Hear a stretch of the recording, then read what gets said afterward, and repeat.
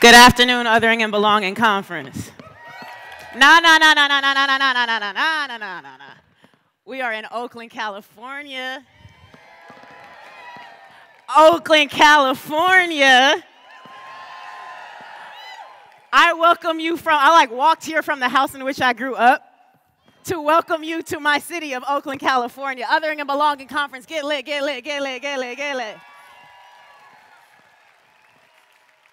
It's so exciting. You are at a family reunion. You are loved unconditionally. You are affirmed. You belong here. What a radical invitation to be welcomed as you are in your body with all your superpowers and all your insecurities. You are wanted here. We could not imagine this moment without you specifically, and you as well, and you way in the back. We could not do this without you here, so what a jubilation. Celebrate belonging right now.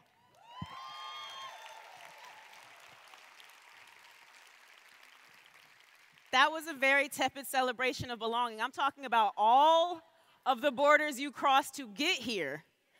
Everything your ancestors sacrificed for you to belong in this room right now. I'm saying ain't nobody in the world who can say you don't mean to be here right now. And what a radical act that is in 2019. What a radical act it is on this planet to say all of our minds belong in this room. In these rooms, in these conversations we're about to embark in boldly saying we love each other. We love ourselves and we love each other. We love ourselves, we love each other, and we love the work we are commanded to do. Y'all ain't here with me? Okay. I missed you. I did. I missed being in this space with you. Even if we haven't met, you are missed. There have been so many times you've been tried to be silenced, and I want to hear your voice today. We need to hear your voice all the next 3 days. So welcome again to Othering and Belonging 2019. Thank you to the organizers of this space, to John Powell and the Haas Institute for a Fair and Inclusive Society. Yes.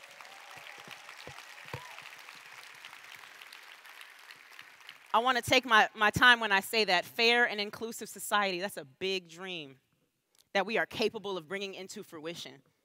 Fair and inclusive society. This is a place of belonging. And here we take care of each other. We listen, we support each other, we create belonging. This is a dynamic space. And belonging is about co-creating something together, the world we wish to see.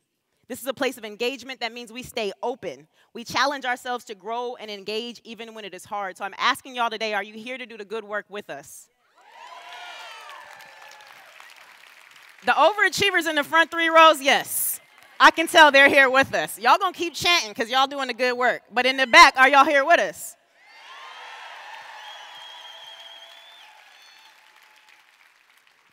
I want to encourage you to look to the person to the left and the right of you and make sure that as you are taken care of, they are taken care of for the entire time you're here. Yes? It's a very firm ground rule. Just make sure that people next to you belong the whole time. Yes? And make sure you know you're supposed to be here as well. Yes? All right, it's church. It's church. It's church. It's church with like none of the triggers. Trigger-free church. No, that's not quite right. It's not quite trigger-free, but it's a safe space if you are triggered to say, hey, I'm triggered, and have support and resources, yes? That's amazing. We spiritual. It's great. If you haven't had a chance to interact with the engagements outside the OMI Gallery and the other places you can process, please continue to do that. Please continue to check in with yourselves, with your bodies. Please continue to introduce yourself with your pronouns. My name is Chinaka. My preferred pronouns are she, her, and bro. Welcome back to Oakland. We have a DJ somewhere around here who is my all-time favorite DJ. Where are you at, Dion? Hey, way over on that side. Dion. DJ Dion Decimals from right here and also from Mexico. We thank you for being here. Thank you, thank you. You belong as well. What up, family? What up, family? And we also want to acknowledge some of the folks who couldn't be here with us today. One of our keynote speakers from 2015, Luis Garland Acosta, who passed this year. We want to thank you and honor you and welcome your spirit into this room with us. One short moment for Luis. And in my community, we say ashe, which means let it have force, let it have power, let it be so. I want to acknowledge, yes, Asheo. I want to acknowledge Nipsey Hussle. Yes. For those of you who don't know Nipsey Hussle did this work. He did this work on the ground. He did this work on the ground in South and Central LA. He was about othering and belonging and unpacking those two things and building bridges across all kinds of places they say bridges couldn't be built. He's not here with us physically today, but his spirit is all through here. All through here. So we celebrate Nipsey Hussle's dedication to life.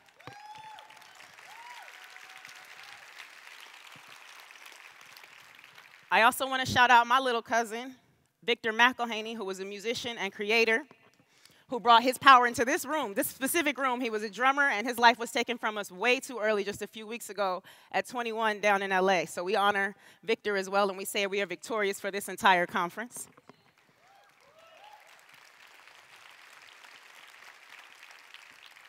And it would be a personal favor to me if, as you move through this work over the next few days, you can honor their lives and their legacies by making true, meaningful work happen, both here and out in your larger communities. Yes?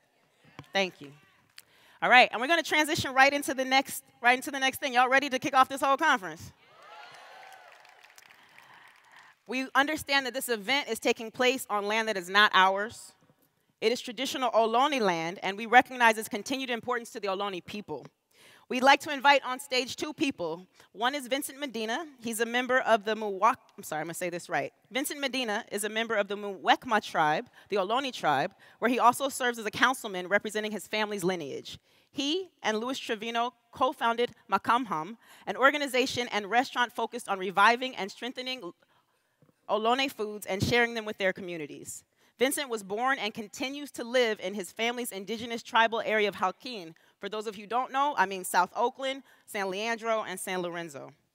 His partner, Louis Trevino, is a Rumsen Ohlone community member active in the cultural revitalization efforts of his people. He's focused primarily on the revitalization of the Rumsen language and traditional Ohlone foods. He longs for a full and holistic revitalization of the lifeways of his ancestors, including language, story, song, art, food, and every other aspect of traditional Rumsen Ohlone culture, and he is grateful to contribute to the effort. With his partner, Vincent, Louis co-founded Makamham, which works to promote traditional Ohlone foods within their communities, families, as well as to educate the public about Ohlone cuisine and identity. Family, family, family. Please welcome to the stage and into the space, Vincent and Louis.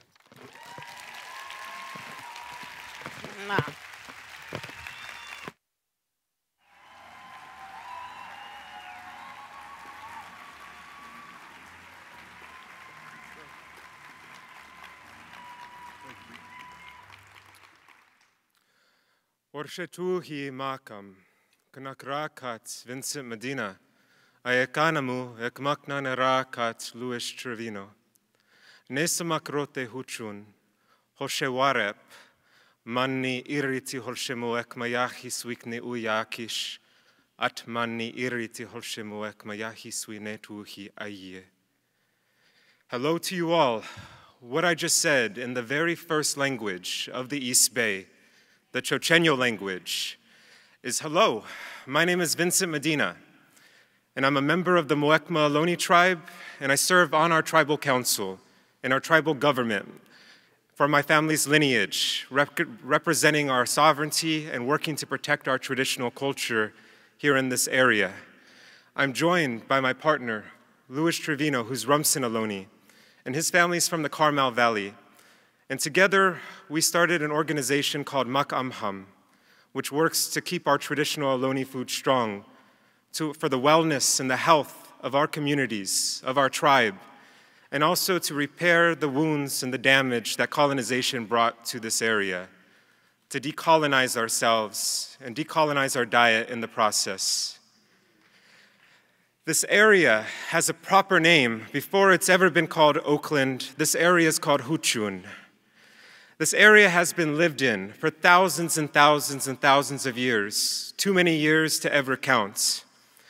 Our people, and my family and my tribe, we've lived here forever, and I mean that quite literally. No generation of our people has ever lived away from the East Bay. In spite of all of the hardships, colonization, forced removal, the missions, the gold rush, genocide, assimilation policies, boarding schools, not being allowed to practice our religion freely until the 1970s, in spite of these challenges, our people have never left.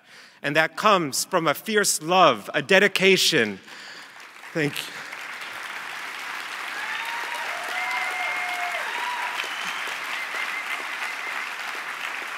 Thank you. That comes from a fierce love and a dedication that comes from those people before us.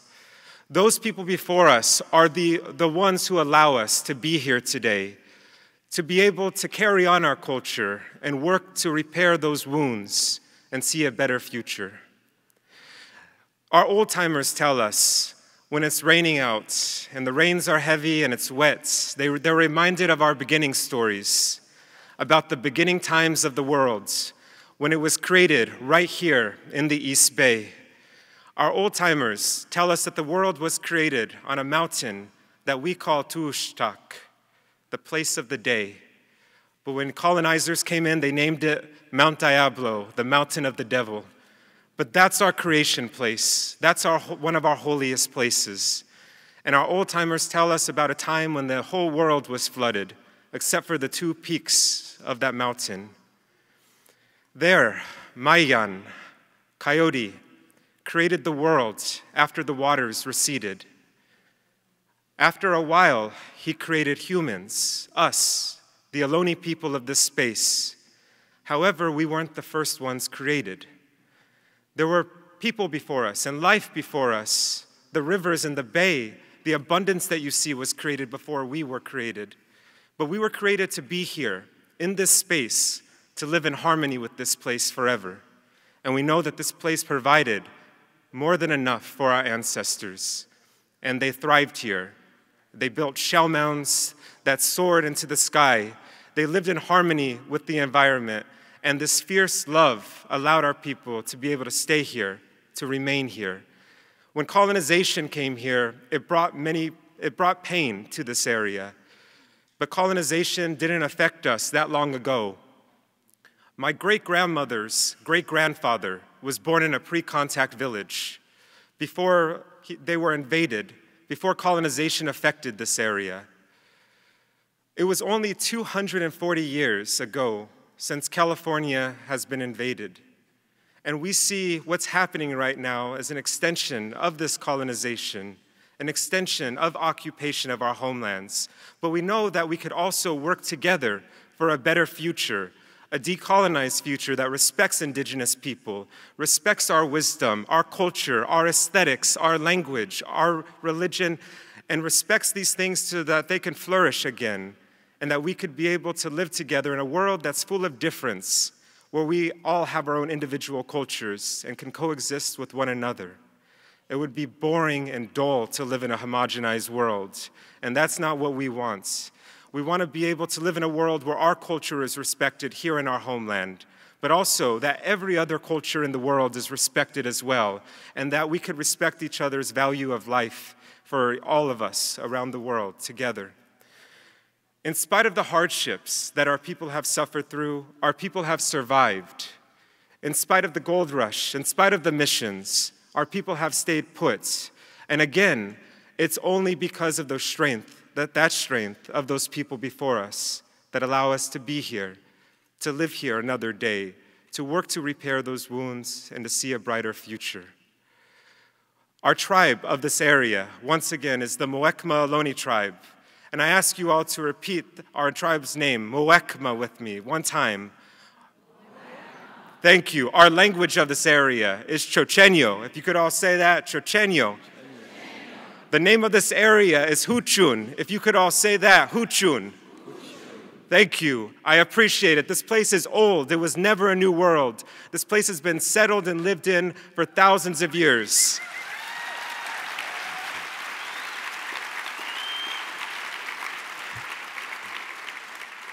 One final thing. There are over 800 members in our tribe today, in the Muwekma Ohlone tribe. And everybody in our tribe continues this fierce love, continues to work to carry on our culture. And while I'm up here representing my family and representing my tribe right now, I want to acknowledge all of those people who work together to work for a better future.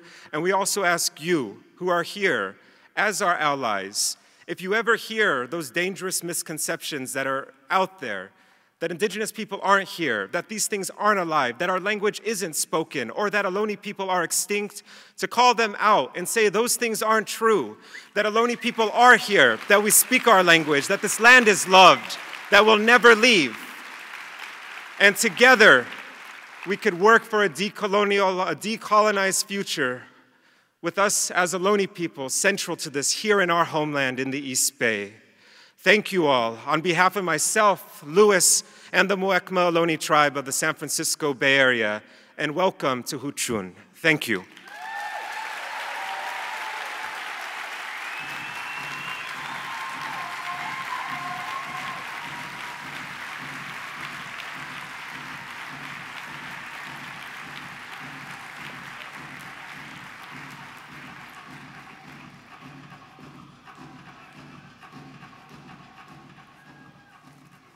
Good afternoon, and thank you so much, Vincent and Louis, for grounding us into what is the real purpose and spirit of this conference. And I'm really, really delighted to be here and to welcome you to our gathering today on behalf of the Haas Institute for a Fair and Inclusive Society. My name is Denise Hurd. And I'm the Associate Director of the Institute. I serve with Don Powell, and I'm also a professor at UC Berkeley. And of course, I'm a medical anthropologist, and I am very excited about the purpose of this conference. I can't think of anything more important than talking about belonging, and everyone belonging to this society. I was asked to say a few words about the Haas Institute that covers both the academic side, that as a professor I work most closely with, but also how we work together on policy, how we work with artists, how we work with narrative strategies to get our messages across. So we have 7 faculty clusters, and they are working in areas so crucial to diversity and inclusion. They include a cluster on health disparities, on economic disparities, on educational inequities, on religious diversity, LGBTQ, citizenship, and democracy. And in fact, 2 of our clusters will be presenting in breakout groups for the conference, and I urge you to attend them. So I think there's a powerful synergy with having 70 or so faculty members at UC Berkeley that are engaged and deeply committed to working on inclusivity and honoring and celebrating diversity. And I'd like to highlight some of the work that we're doing that shows the kind of projects that we're engaged in. And first of all, I just want to start off by maybe sharing something to say that, you know, nobody can really afford to be in an ivory tower these days, and we're not. You know, my classrooms were turned upside down by the 2016 elections. UC Berkeley became targeted as a place where alt-right speakers were coming, and many of them specialized in speaking openly othering people in our communities who are brown, black, yellow, gay, lesbian, bisexual, or those who espouse feminist values. So I found that in my classroom, I turned away from the syllabus I'd planned, and we began spending a lot more time thinking about what does free speech mean?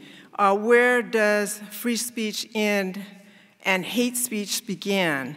I was facing students who were afraid to come to class because posters were being circulated at UC Berkeley calling our faculty and students terrorists. Our students were having to look at chalk scrawled on places on campus openly depicting hate speech. So the classroom, and in fact, the Haas Institute has facilitated a place where we can openly dialogue, where we can openly start to bridge differences, and we can openly talk about how can we create a more inclusive society. And I'd like to highlight now one of the projects that I've been working on that's been incredibly inspirational.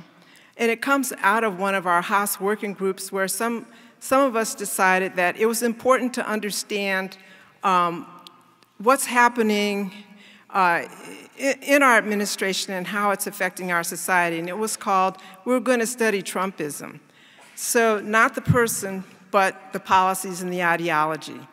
So, but I decided, because that's a focus of my work has been not just what's happening to people, but how are people working to change? How are they working to overthrow the conditions that have created problems for them within the societies? So I was very inspired by a recent youth movement. One of the key social and public health problems that our entire society is facing is gun violence.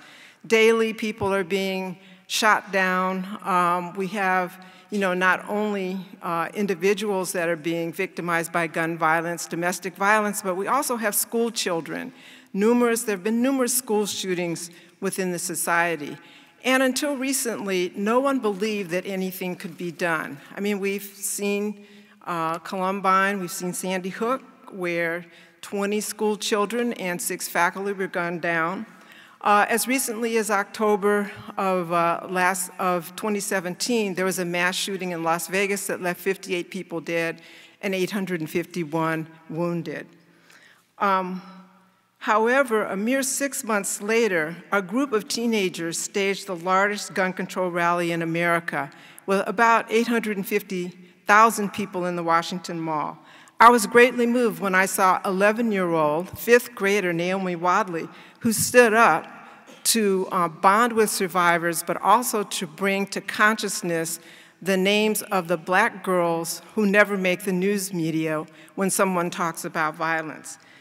So these youth, Naomi and the other group of teenagers who have led a movement, it's been very, very impressive. The Parkland kids there was a school shooting on Valentine's Day in 2018.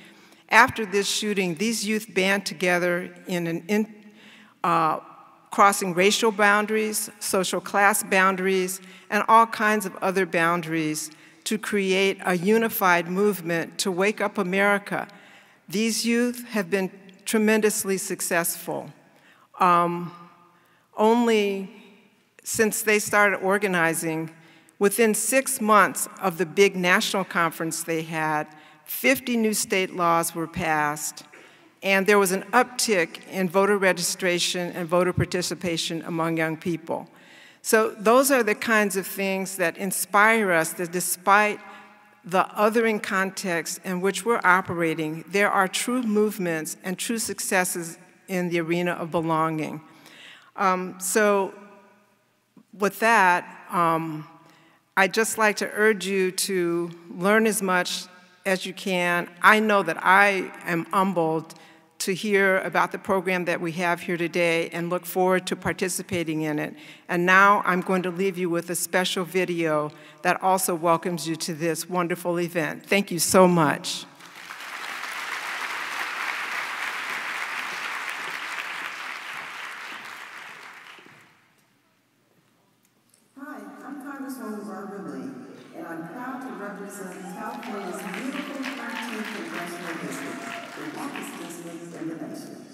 I'm sorry I can't be with you this week for the UC Berkeley Haas Institute's 3rd Othering and Belonging Conference.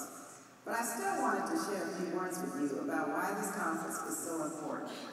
It's no secret that today, that the world feels more divided than ever. Divisive rhetoric has singled out more of our neighbors as the other. Vulnerable people are being excluded from our collective we. The tone has been set from the top around the world, and the impacts are being felt everywhere. But we know that there is more that unites us than divides us, and that our belief in our shared humanity is stronger than fear of our differences or what we might not understand. That's why the work you'll tackle over the next several days is so important. At this year's conference, you will explore the critical question of how we can work together to create a more inclusive world and ensure that every one of us feels like we belong. You'll think through what you can do in your personal lives and the work we can do together to transform systems and structures that support some but exclude others. Finally, as an African American woman who was born in the segregated Jim Crow South, I know well the effects of oppressive systems. I know how harmful structural and institutional racism and gender inequality are. I know these systems must be dismantled in order to create new structures that recognize the dignity and humanity of all people, and that we all deserve to be included in the promises and possibilities of our world. That's what this conference is all about. So today, I commend you all for choosing to be a part of this incredible event, and I encourage you to continue to fight for a kinder, more inclusive planet. Thank you, and I hope you enjoy the conference.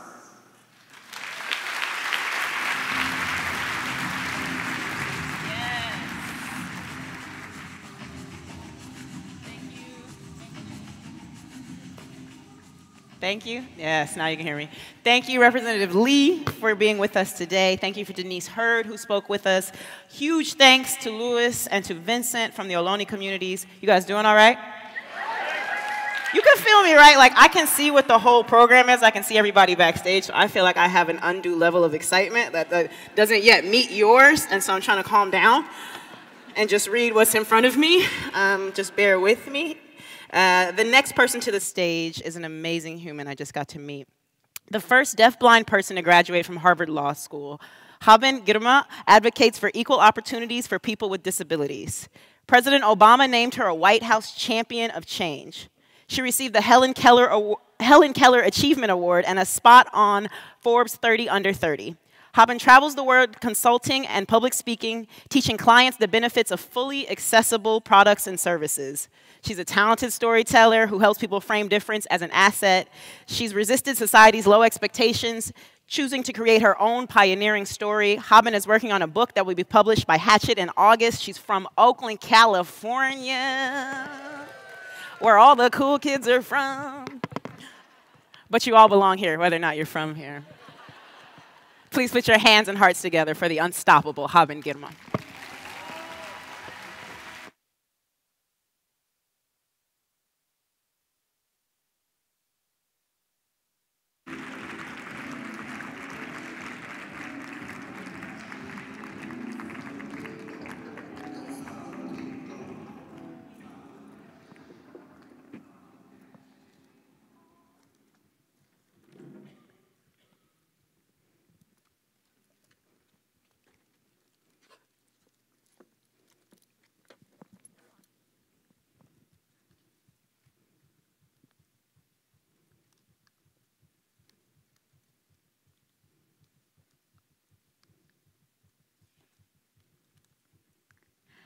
Good afternoon. Thank you, everyone, for welcoming me. I am deafblind, and I wasn't able to hear the audience, but I'm able to come up with alternative techniques because people with disabilities are creative and always find alternative solutions. The system I'm using uses Braille. I have a computer up here with Braille dots on the bottom. I run my fingers over the dots to feel the letters.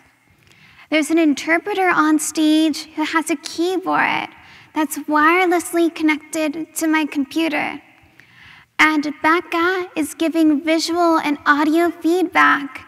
Like when you all said good afternoon, she typed good afternoon, exclamation mark.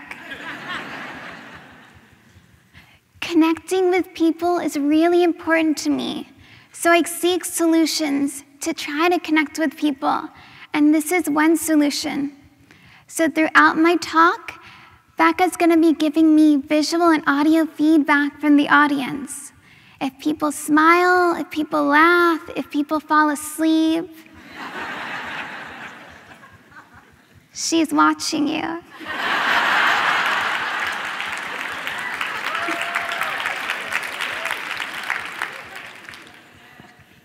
My name is Haben Girma.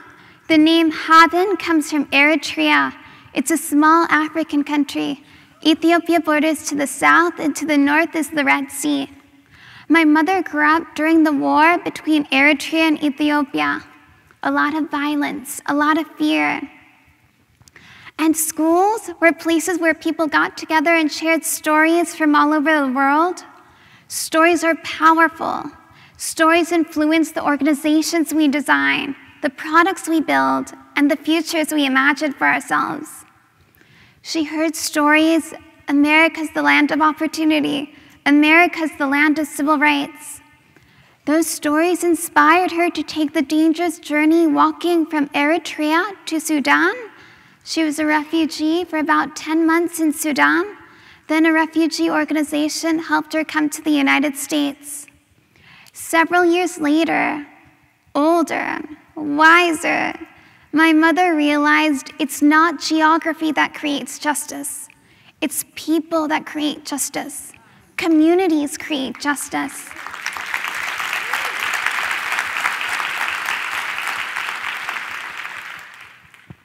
All of us face the choice to accept unfairness or advocate for justice. As the daughter of refugees, a Black woman, disabled, lots of stories say my life doesn't matter. The dominant story is that people with disabilities are a burden on society. That's the dominant story.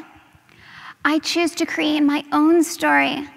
I define disability as an opportunity for innovation. Yes, I have limited vision and hearing. I have a disability. And notice I say disability, not differently abled or special needs.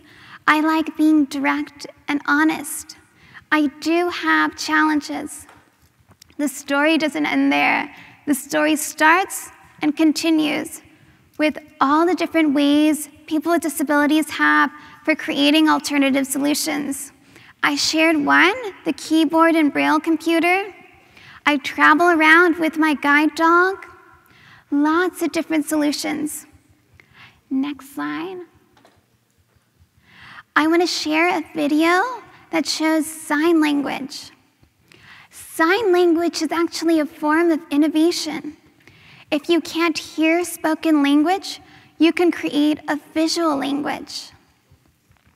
In the video, a young man is signing, and I'm holding my hand over his hand to feel his signs. This is tactile sign language. If you can't hear or see a language, you can create a tactile language that you can feel. People with disabilities all over the world have been innovative, and deaf communities all over the world have developed sign languages. The dominant one in the US is American Sign Language. In France, there's French Sign Language. Across the pond in the UK, they have a completely different language, and it makes no sense to me. They call it British Sign Language. So very few people actually think about this, but individuals who face disabilities have the opportunity to come up with solutions, and many do. And these solutions have the potential to benefit our entire community. Sign language is one form of communication. Another form of communication is dance. Next slide. We have a video that shows salsa dancing. And salsa is a form of communication. When I was a kid, schools, I actually went to school here in Oakland, in public schools here in Oakland. And at first, physical education was something I was dismissed from. I didn't feel I belonged in PE classes, and many instructors gave me that impression. When I was in middle school, I discovered a teacher who believed in inclusion even in the field of physical education. And she taught me salsa and swing and several other dances. She was actually a blind dance instructor.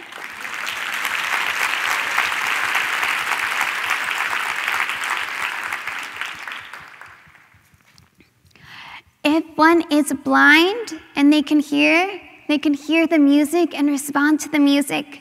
If one is deaf and can see, they can see the other dancers and see the beat, or watch the hands of the musicians and see the beat.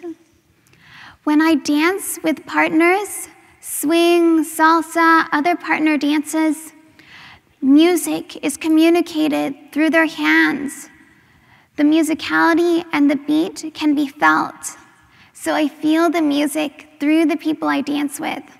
That's another way to connect and communicate with people and belong in a community. I've found many dance places all around the world that welcome me, and I've also found places that excluded me.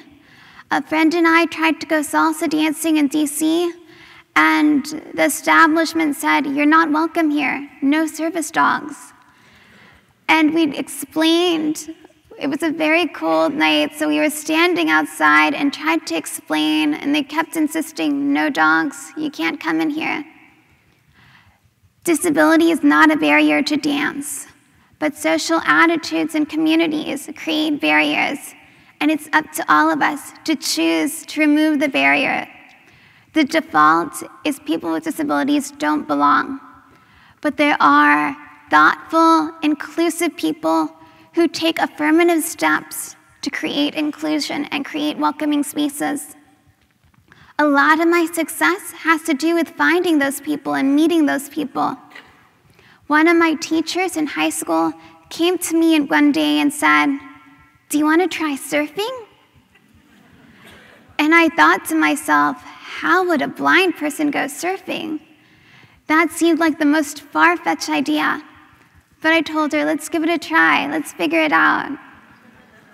So she introduced me to a community that does tandem surfing. Next slide.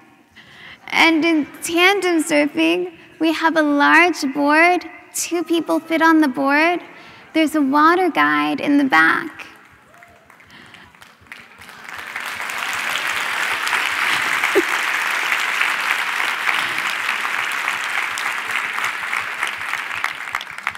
Thank you for the applause. There's a water guide in the back who helps steer to make sure we don't crash into anything. And it was a fabulous experience. I can feel the power of the waves through the surfboard. It's amazing to feel the strength and openness of the ocean when you're out there on the surfboard. And I asked myself, this is great. How far can we go? How inclusive and accessible can we make this experience? And I asked surf schools, can I get surfing lessons? And they told me, we've never done this before. We've never heard of a deaf-blind surfer. Then I found a school that said, we've never done this before, but let's try. Let's find a solution. Next slide. So an instructor surfed side by side with me, and I was able to maintain control of my own board and practice the skills of surfing on my own. Wonderful, incredible experience. And I said, next, more. I found another surf school, this time in Hawaii, and we did another lesson. Next slide. And in this video, my guide dog watches anxiously as I ride the surfboard on my own for the first time. Oh, actually, it sounds like we're missing a video. Can we go back? Oh, found it. Excellent. Now you guys got a peek to what's coming up.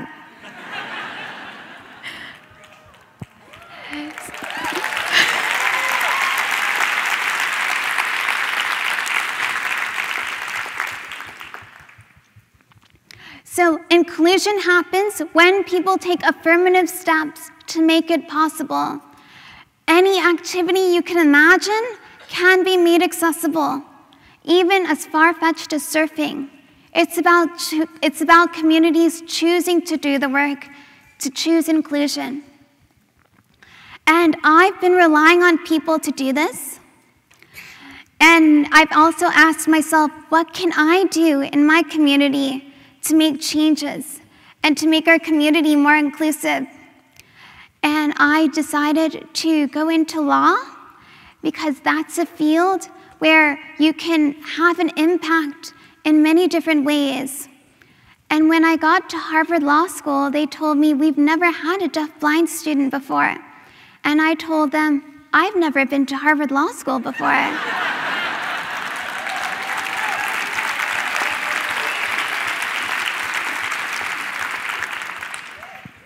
We didn't have all the answers. We pioneered our way using assistive technology and high expectations. Harvard had a history of excluding people with disabilities. When Helen Keller applied to Harvard, when she was looking for colleges to attend, Harvard wouldn't admit her because back then Harvard only valued men. Helen's disability didn't hold her back. Her gender didn't hold her back. It was the community at Harvard that excluded women. Then over time, the community changed at Harvard, and they started opening their doors to women, people of color, and people with disabilities. It's communities that create inclusion, and it's up to all of us to do the work to make our communities more accessible. Okay, let's go to the Obama photo now. So I've been working as a disability advocate, and that took me to the White House, the Obama White House, and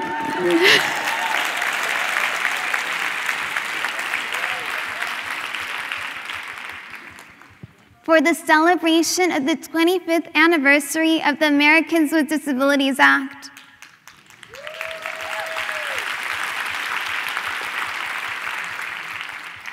When I met President Obama, we explained that I'm deaf-blind and I access information best through Braille. He graciously switched from voicing to typing so that I can access his words. Inclusion is a choice. When you choose to be inclusive, you role model inclusion for the rest of your community, and you influence others around you to make that choice. People with disabilities are one of the largest minority groups, over 1.3 billion people with disabilities worldwide. It benefits all of us. All of our bodies change as we age, and we deserve dignity and inclusion at every stage in our lives. So do it for people with disabilities, and also do it for you, because it affects all of us. Thank you.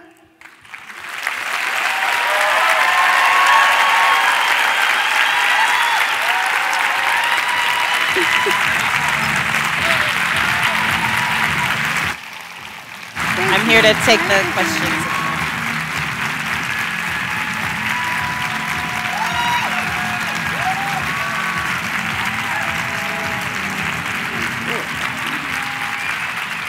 We're going to move on to Q&A, and I want to invite people to ask me any questions you want, but we're going to have people use the keyboard. So if you could come on stage, come to the table with the keyboard, and type your questions. You can ask about anything from advocacy to surfing. It's up to you. I think what we're going to do is identify the three folks who are going to ask the questions by a show of hands. And I get to pick, which is fun. So if you have a question, shoot up a hand. I'm going to pick from all three sections of the room. So right in front, boom, that's you. Person with a white shirt on, yes. And way in the back, I see a hand, person in a blue shirt. Yep, you see yourself as well. And then someone over here, I'm trying not to assume anything, but switch up phenotype. They're already wearing a blue shirt. Yes, right up, yes. I mean, he a G too, let's go. That's our third one, perfect. So if you can just come down to the front and queue with us, and if you need assistance getting there, please let us know. Haben looks beautiful. We became friends backstage, so now I'm just joking with my homegirl on stage.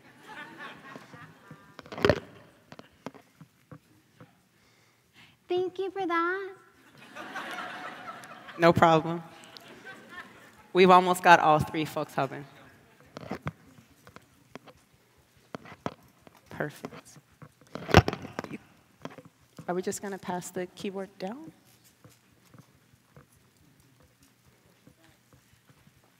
Yeah, absolutely.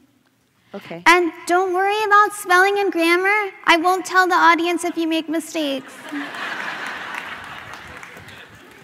Haben promised not to tell anyone all the grammar errors I made backstage, even though I claim to be a professional writer.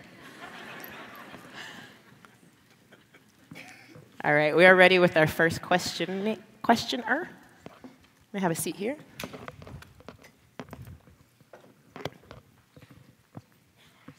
Hi, and what's your name?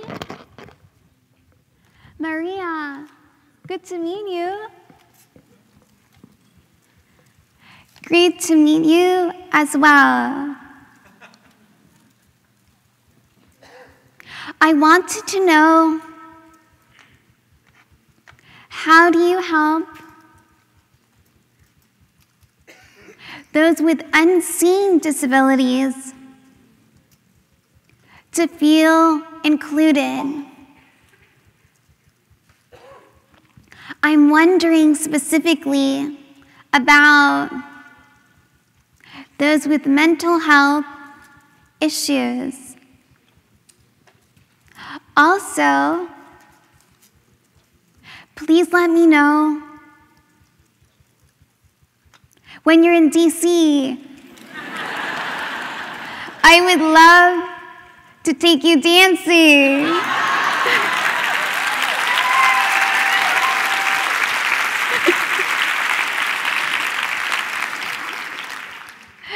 I love dancing, so that sounds great. So there's a lot of stigma around mental health, and I really want our culture to change and accept that humans are all diverse, and disability and mental health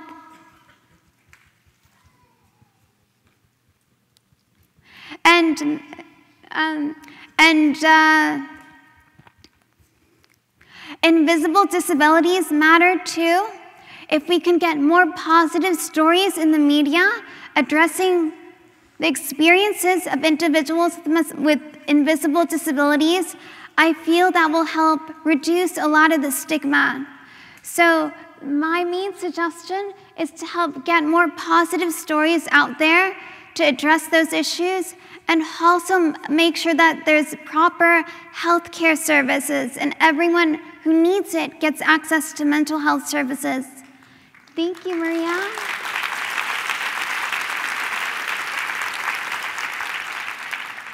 I think we're ready for our next person to ask a question. Coming to the stage. I also want to shout out that Haben went to Skyline High School, go Mighty Titans.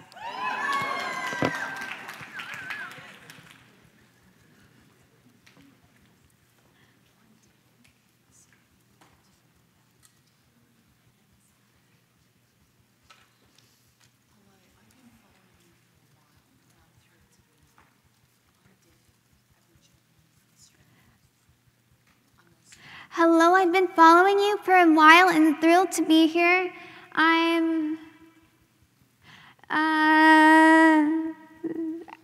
missed that, sorry.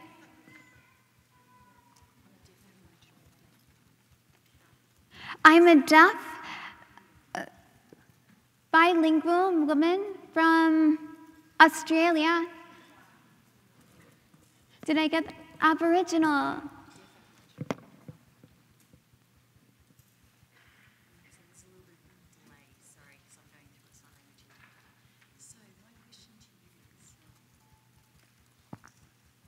My question to you is,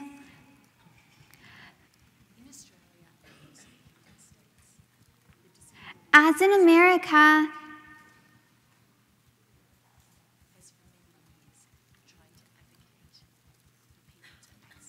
the Disability Discrimination Act has for many years tried to advocate for access.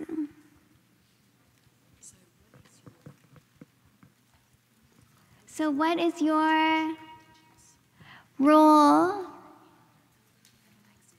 between Aboriginal people here in America having access to information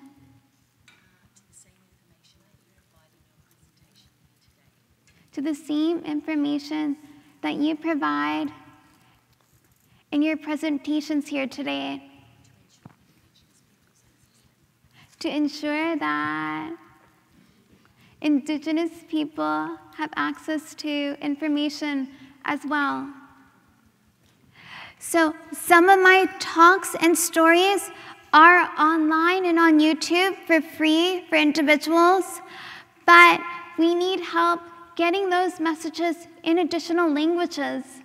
And if you know community organizations that can help translate that into more languages so more people have access, that would be amazing.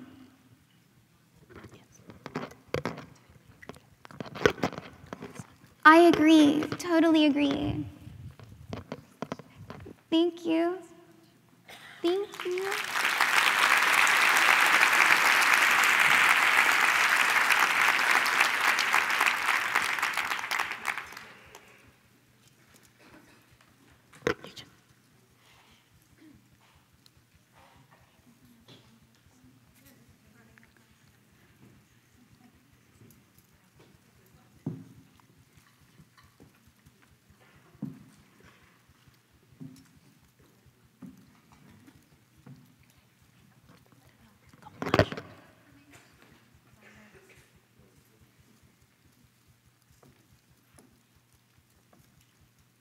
Absolutely, absolutely. Good to meet you, Marsha. Marsha says hi. My name is Marsha Saxton. I work for the World Institute. My name is Marsha Saxton. I work for the World Institute on Disability. I'm a critic of genetic engineering that seeks to eliminate disabled people before we're born. I'm a critic of genetic engineering that seeks to eliminate people with disabilities before we're born. I appreciate your undefensive, unapologetic attitude about your disability. I appreciate your unapologetic attitude about your disability. I have a lot of disability pride.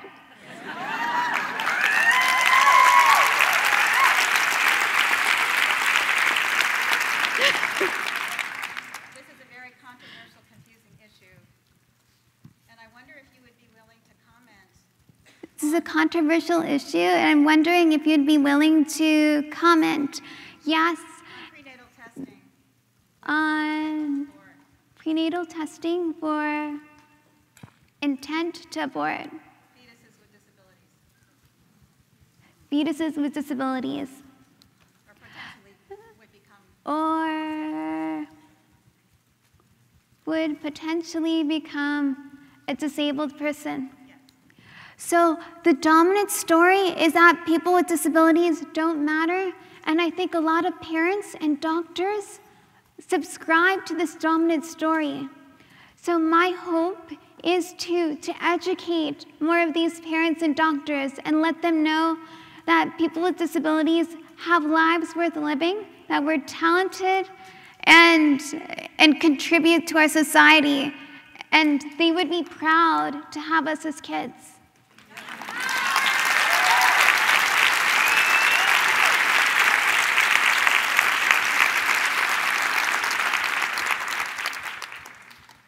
That's what I was hoping you would say. Thank you. We have one more young person with a question, and I'm a softie for young people, so we're going to let him ask a question. Thank you. We have one more person with a question.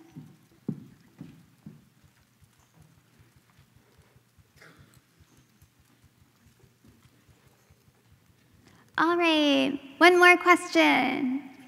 He wants you to type. My name is Coyotena. My name is Coyotena. And I go to Sequoia Elementary School. And my question is, clapping. What should kids do, like with people with disabilities, and like how to include them in stuff? Yes, good question. So when I was a kid, it was really hard to make friends. Most of the times, I did not have friends in elementary school. So if kids in elementary school can make an effort to reach out and connect to those who are different, or those you suspect don't feel like they belong, people need to take affirmative steps to be inclusive. So maybe you could share with those at Sequoia Elementary to be more inclusive and take steps to make their community more inclusive.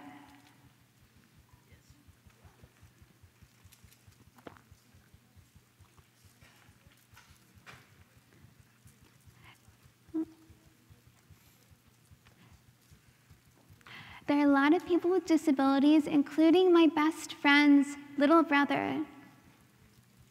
And my school has done a very good job including him. When I asked him about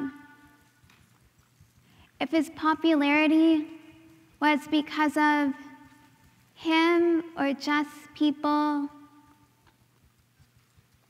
he said it was because people liked him.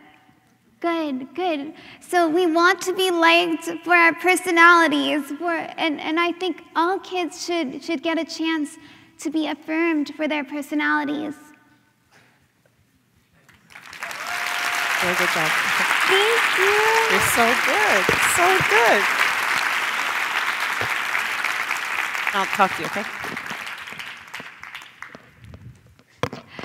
Thank you, everyone. You're welcome to reach out to me online through social media, and I'll also be here at the conference. Enjoy your day.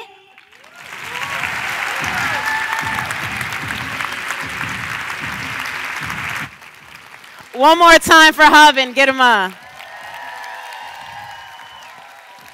Like, for real. If you're not moved right now, there's something off.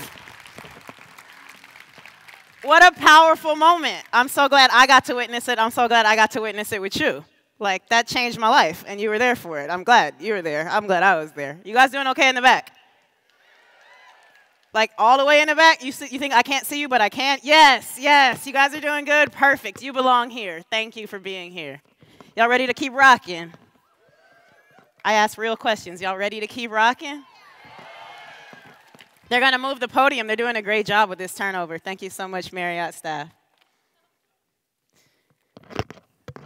Next up to the stage, a member of the Upsaloke Nation. Supaman makes his home on the Crow Reservation in Montana.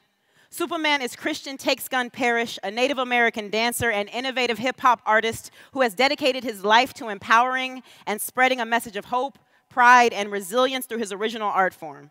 He's been the recipient of the 2017 MTV VMA Award for Best Fight Against the System. He's also a NAMI Native American Music Award winner, North American Indigenous Image Award winner, and a 7 Tunney Award winner. He was awarded the Aboriginal People's Choice Music Award in Canada for Best Video and was voted MTV's New Artist of the Week. His 2018 nominations brought him awards for Best Hip Hop Album and Best Producer for the Indigenous Music Awards. His latest videos, Prayer Loop Song and Why, have received millions of views online, which has put him in high demand, touring extensively through the US and internationally. He was recently asked to audition for America's Got Talent and the Broadway play Hamilton. Yeah, it's a great show. Supaman's even better. He's currently working with Taboo from the multi-Grammy Award-winning group Black Eyed Peas. Supaman's one-of-a-kind presentation combines Native American culture, comedy, and urban hip-hop culture with dazzles audiences and captivates listeners. For this, he has gained the respect of his community and his generation. The communicative talent, along with the compassion it exudes from his music, allows him to connect with people from all walks of life. His uncanny ability to motivate, encourage, and inspire through dance and hip-hop music keeps him at the forefront among his contemporaries, which gives him a platform to educate on Indigenous issues. Family, please put your hands together for my friend, Supaman.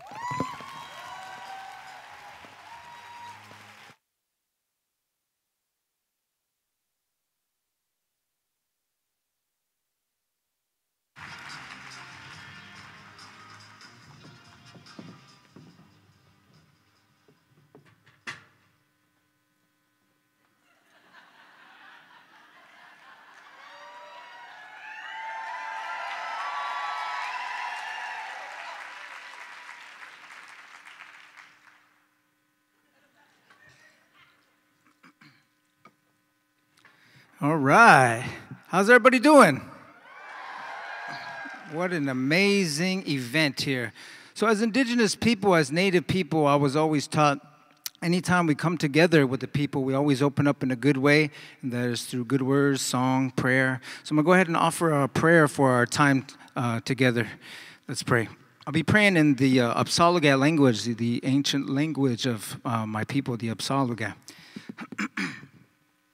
Akbartia Babichiga Jambale Lagos, Dise Shahomuk, Bapta Chase, Talisa Chase, Bahuik, Bilik Balewa Hamikarikta, Bawachajish Dik, Alichase, Kogata, Baleala, Ik Bawachash Garam, Chijujelek, Amalabushkulak, Konakos, Hoho Isia in Awaba, Biligiwilak, Bawai Hadi, Bihahi Libikyo, Akilele, Dagulak, Shbabidulak, Shbilch Bagulak, Ahu. Turn to your neighbor, shake their hand, and say, I'm glad you're here.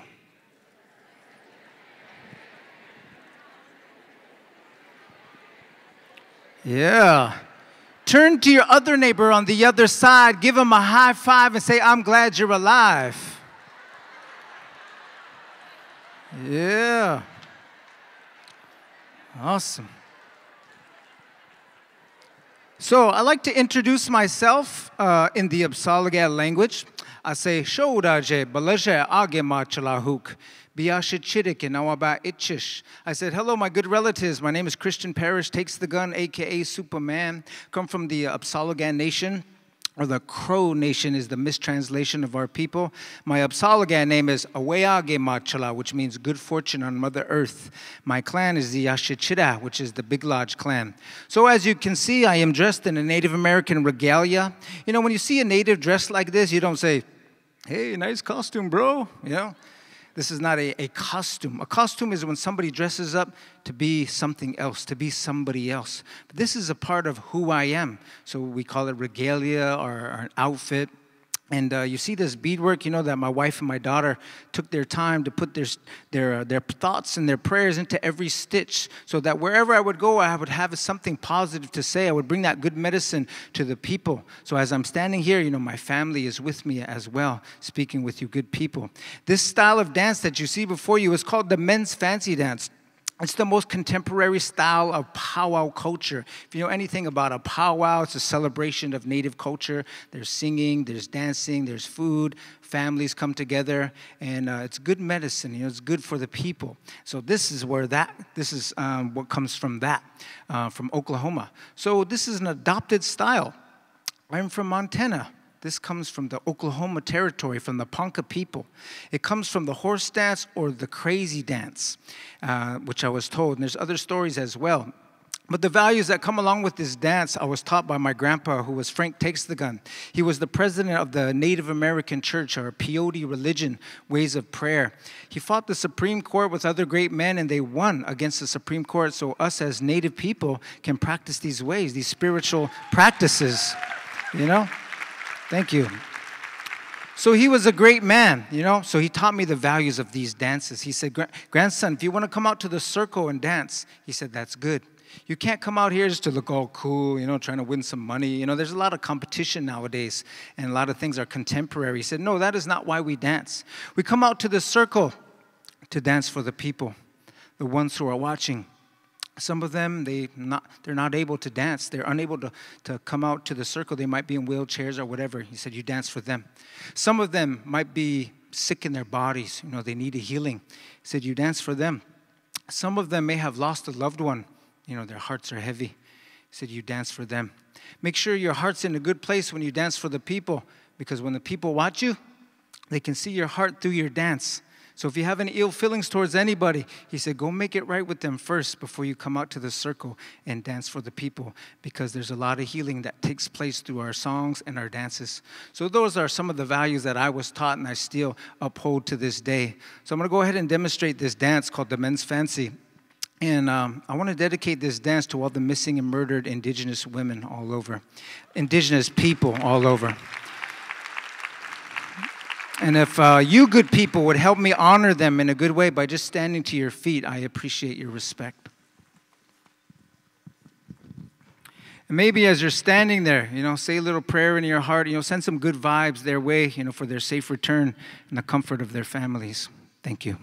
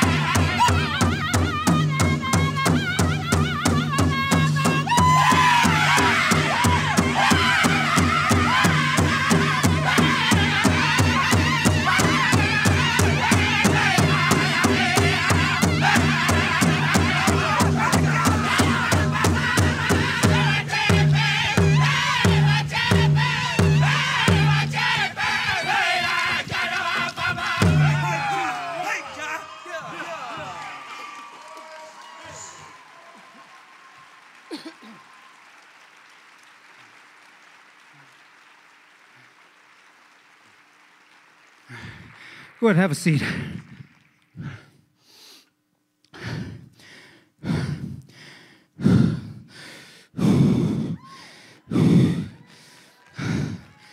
You see, to be a champion fancy dancer like me, you got to be in the best shape of your life. Turn to your neighbor, give him 3 compliments. Go.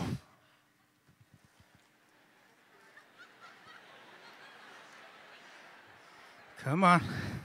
Yeah.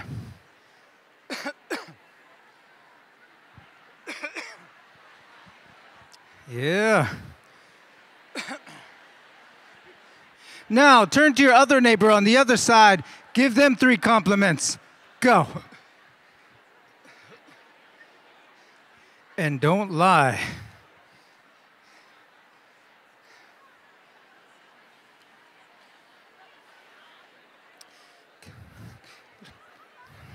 A little more on the monitors, thank you. Awesome. All right. So, everybody look at me. Everybody look at me. We got a lot of nice people here. That was more than 3. So, I want to make sure everybody is paying attention this afternoon, okay? Dun, dun, dun, dun, dun. If you're happy and you know it, clap your hands. Lions and tigers and bears. A lot of old school people here. What's up? Nationwide is. Hey, you guys watch too much TV like me. Red Robin. Okay, you guys got those here? Okay. Montana, I don't know. Baby Shark. No. Don't take me back. Let's try it one more time.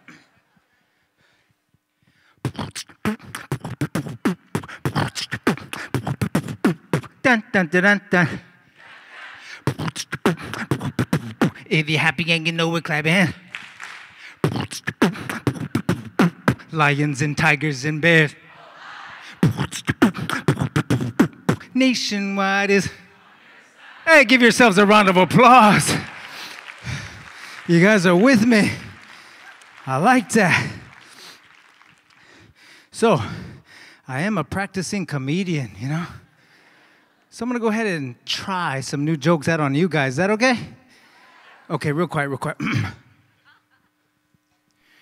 Right-legged horse seeks left-legged horse for stable relationship.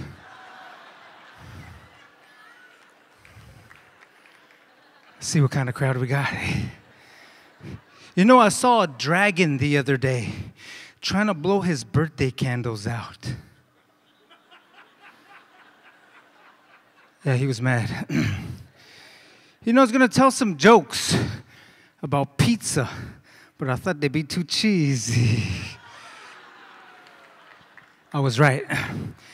Speaking of food, when it comes to fry bread, my auntie, she's like me. She needs the dough. That was brilliant.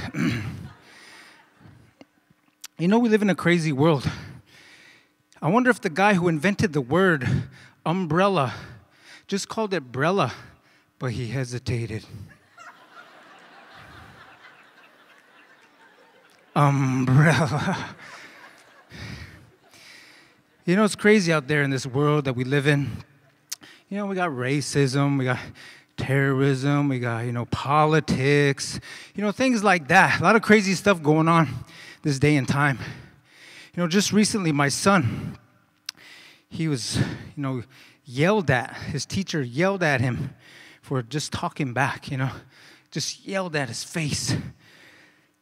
Yeah, he's homeschooled. So it makes it okay, huh? Dun, dun, dun, dun, dun. If you're happy and you know it, clap your hands. And now, ladies and gentlemen, it's time for some authentic Native American music.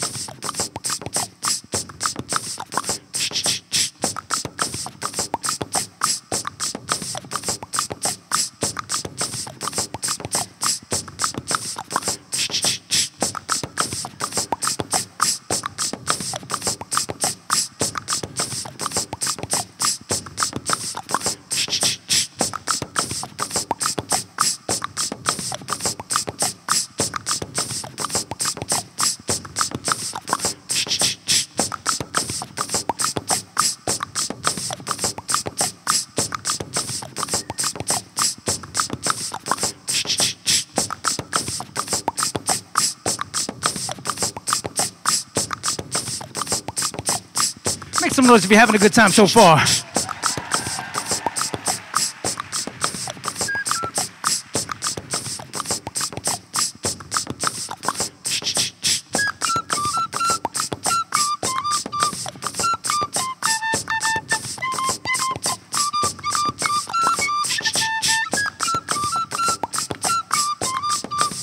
Anybody heard that song by chance? By chance? Yeah, okay.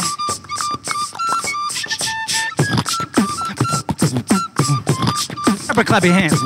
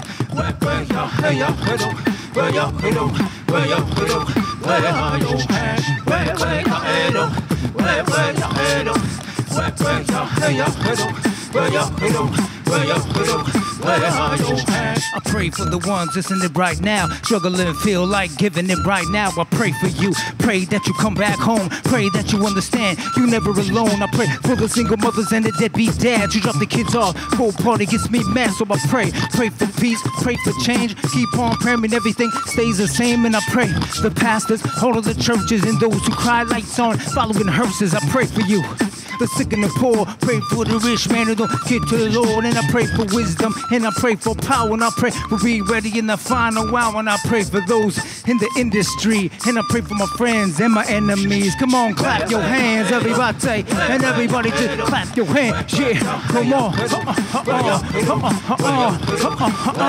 Everybody just clap your hands, everybody, and everybody just clap your hands. Yeah, yo, let's break it down. Come on.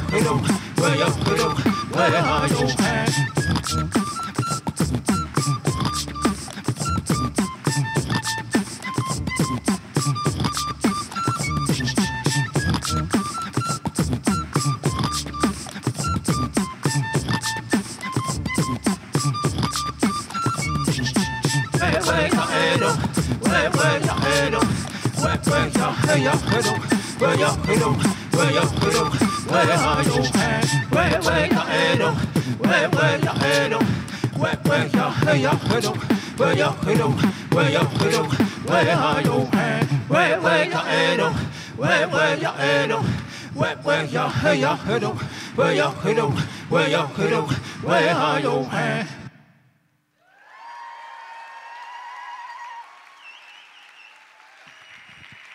Yeah. Look at your neighbor and say, that was all right. My cousin could rap better than him. Dun, dun, dun, dun, dun. If you're happy and you know it, clap your hands. So, you see this carpet that you're on. You pass that carpet, you'll get to the concrete, get to the foundation of this building. You pass that foundation, past that concrete, you'll get to the dirt and the soil. And that is not ordinary dirt. It's not ordinary soil. It's the dust of the blood and the bones of indigenous people, of native people. This country called America, the USA, was founded on the genocide of the native people, you know, taking the land and a lot of murders, you know, a lot of broken treaties. Just about every treaty was broken with the people. And so, you know, we look at the history and we can't forget the history of the country. It's important that we acknowledge it in our school systems, in our everyday, you know, in our conversations with one another. I think it's important because the Native people are still here, resilience and still going forward in a good way. We might not be able to snap our fingers, change the systems that we're against, certain people, but we can change this system right here in our own hearts, for a better tomorrow, a better future for all of us. So turn to your neighbor, give them a hug, and say, I love you. Yeah. Hopefully you ain't sitting next to your ex. Hey.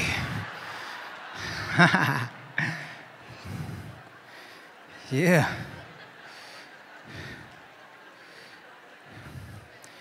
How many of you like hip-hop music? Make some noise. How many of you like country music? Let's test you out. All my exes. Okay, all right, we got some country people here. How about reggae music?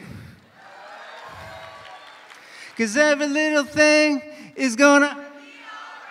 Okay, all right, see you. How about all kinds of music? All kinds of music, bam. There's my people right there. Listen to all kinds of music, man. Don't limit yourself. Spend time with people who don't look like you, who don't pray like you, who don't believe the things you believe in. Spend time with them, That's what it's all about. Hey, yo, real quick. Everybody put your hand in the air like this. Put it down. Put it up. Stop. Somebody say, that's hip-hop. Somebody say, oh yeah. Oh, yeah. Say, that's hip-hop. So we're going to do some hip-hop real quick. Hey, yo, but before I do that, I had a dream. Hey, like our brother. I had a dream. Coming from the reservation, colonization had a devastating impact on my people. So we see the reservation, we see the suicide rate, 3 times the national average, drugs, alcohol, a lot of crazy stuff. And I come from that. So I was raised, my childhood was rough. Alcoholic parents, foster care, all of that stuff, a lot of drama and chaos. But I believed I could do something good in life. I wanted to be a rapper from Montana. That's a task in itself, You add being native on there, that's another task. You add being positive on there, that's another task. You add being drug and alcohol free on there, that's another task, Being a father, being a husband. I got 3 beautiful kids and 2 ugly ones. Hey, just kidding, we're all beautiful. So anyways, we put out some music. People started sharing my music and everything. And as my homegirl said, we won the MTV VMAs, last year for a song we did with Taboo of the Black Eyed Peas. So it's been an amazing journey. And so I just want to share some hip-hop music with you. When we won that award, I thought it was pretty awesome, Wow. So all these people. On this side of me, there was Cardi B, This side was DJ Khaled. This little short guy walks right in front of me. His name was Kendrick Lamar, I was like taller than him. I was like, hey, what's up? I'm taller than you, and I'm the shortest crow. Hey. All kinds of people there. And then we were there representing that Water is Life movement in Standing Rock. Somebody say water is life. So I'm going to go ahead. Many Wachoni, hey, my Lakotas. So we made music, and we won that award. I was like, wow, this is pretty up there, pretty awesome. But then I thought, you know what?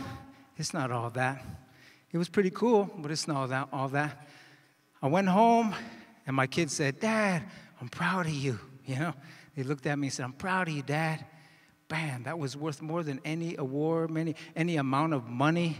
The presence of family, the love of your family is probably the most important thing on this earth, to me anyway, and I value that. So it's an honor and a privilege to bring up my son, to come up on stage. My son. We're going to do some hip-hop music for you real quick. Can we get this monitor turned up over here? Sound, can we get this monitor turned up on the stage? Check 1, Appreciate 2. it. Testing 1, 2. Dun, dun, dun, dun, dun. If you're happy, you know it, clap your hands. All right, real quick. They're almost getting it. They're getting the monitor. Turn this monitor up if you can. Let's give it up for the sound people. Give them a round of applause, helping me out. This one right here. I can't hear it. I can't hear it. Hurry, hurry, hurry. Who wants a free CD? You gotta make some noise. Ones. Right here, right here. Over here, over here, over here. This side, this side. Check 1, 2, check 1, 2. Testing, testing. Monitor right here. Over here. Hey! Heads up, heads up, heads up. Oh, yep, yep. Respect my elders, hey. This one right here, this one right here. Check 1, 2. Test. How about put your hands in the air like this? Put your hands in the air like this. Come on. Testing 1, 2. How about put your hands in the air like this? Here we go.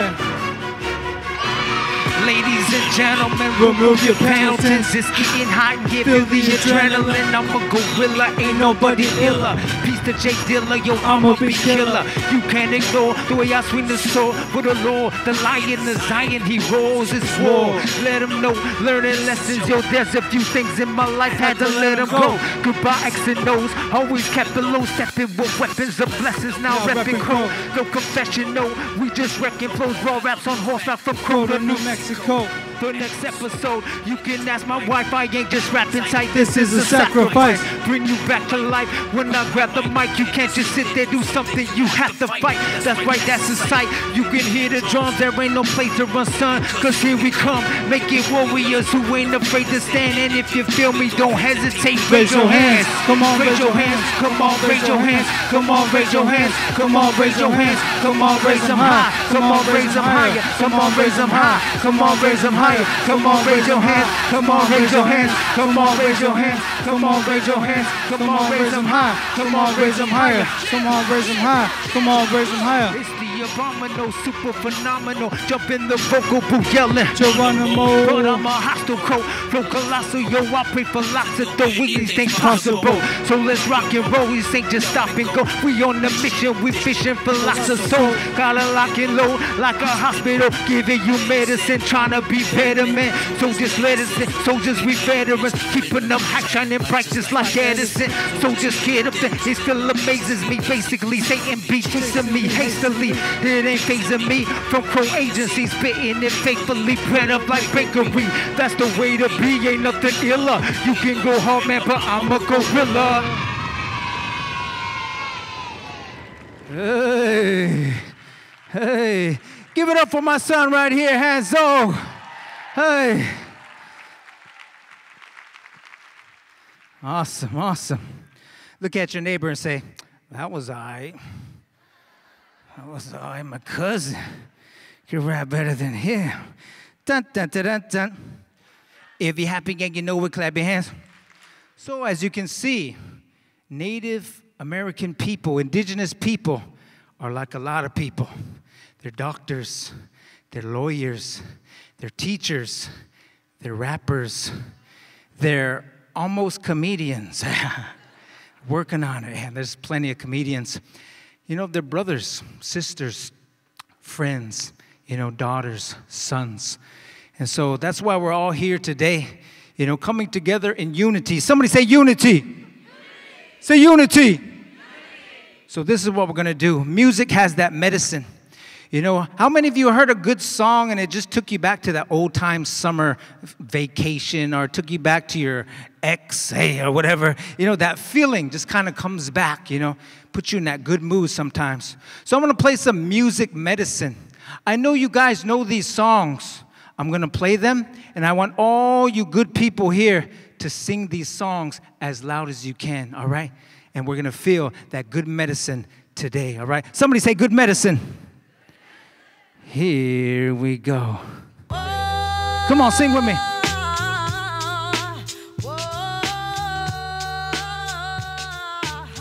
Come on, sing with me real loud.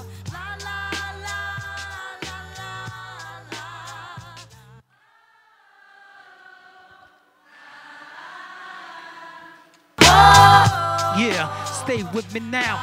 Stay with me now. Come on. I know you know this next song. Let's sing it together real loud. Here we go. Come on. Yeah, yeah. Come on, sing with me. You got what I need. Real loud, everybody. But you say he's just a friend. But what? Oh, come on. Baby, put your hands in the air like this. Come on. Put your hands in the air. Sing it with me. But you say he's just a friend. But what? But you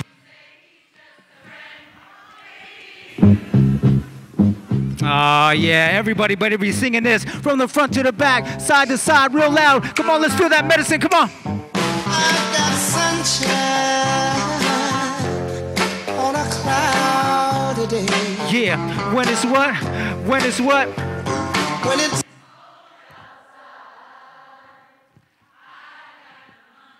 yeah. Come on, real loud, everybody. Let's feel that good medicine together. Come on. I guess you say what can make me feel this way. My girl. Come on.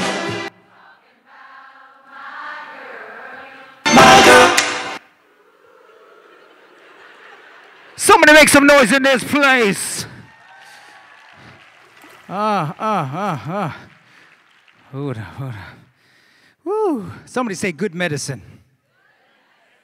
And that's what it's all about right there, is that good medicine, that good feeling.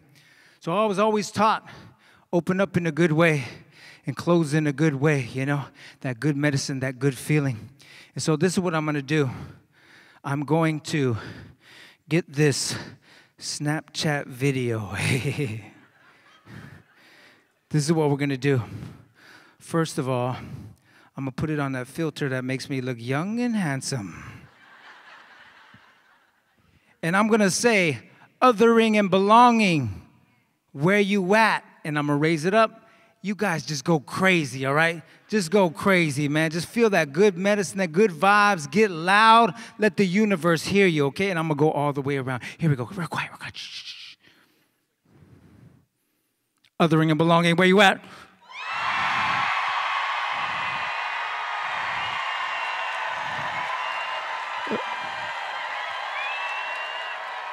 Hey! Woo! Oh, man. That was amazing.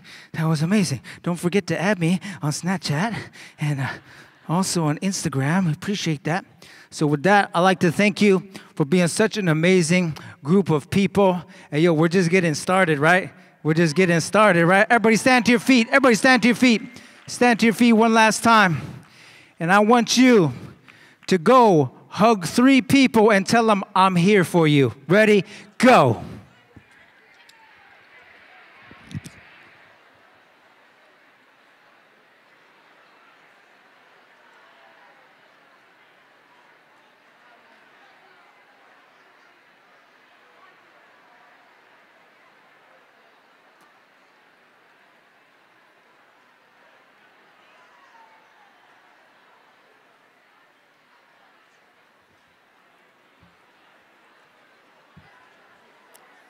Awesome.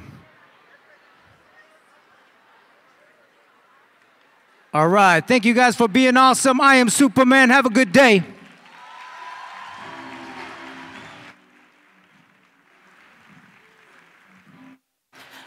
All right, othering and belonging one more time for Supaman.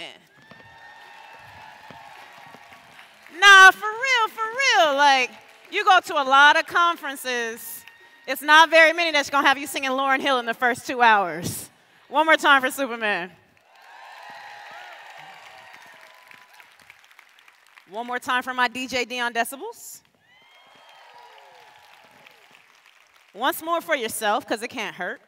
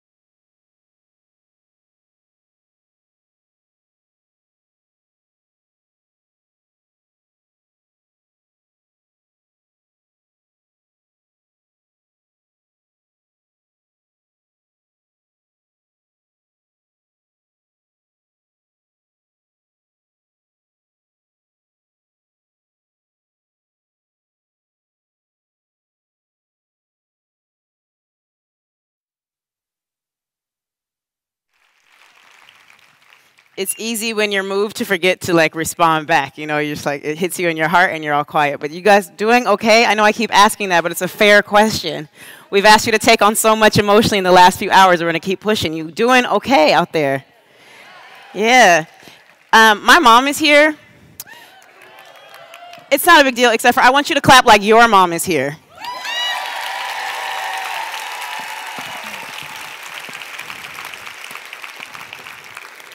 Thanks. Hi, Mom. Keeping it moving. Going to introduce our next two panelists as well as our moderator. Michael Bennett is currently with the New England Patriots, which means he's a champion, and a 3-time Pro Bowler, Pro MVP, Super Bowl champion, 2-time NFC champion, and PFWC All-Team Selection. When Michael entered the NFL, rigorous performance training taught him the importance of eating nutritiously and how vital it is not only maintaining fitness, but overall well-being. With Michael and his wife Pele jointly established the Bennett Foundation, which educates underserved children and communities through free, accessible programming in Hawaii, Washington, Texas, and now globally. The Foundation's Ocean Health Fest impacts thousands of people each year by offering free health screenings, fitness activities, cooking demos, and much more. Currently, the Bennett Foundation is partnerships with the Hope Heart Institute, Seattle TILF, Washington Green Schools, the Interagency Academy, STEM programming with I Am the Code, and most recently, after-school nutritional programming to provide over 20,000 meals in partnership with HCAP. Yeah, I'm going to take a break in the bio so you can applaud what I've said so far.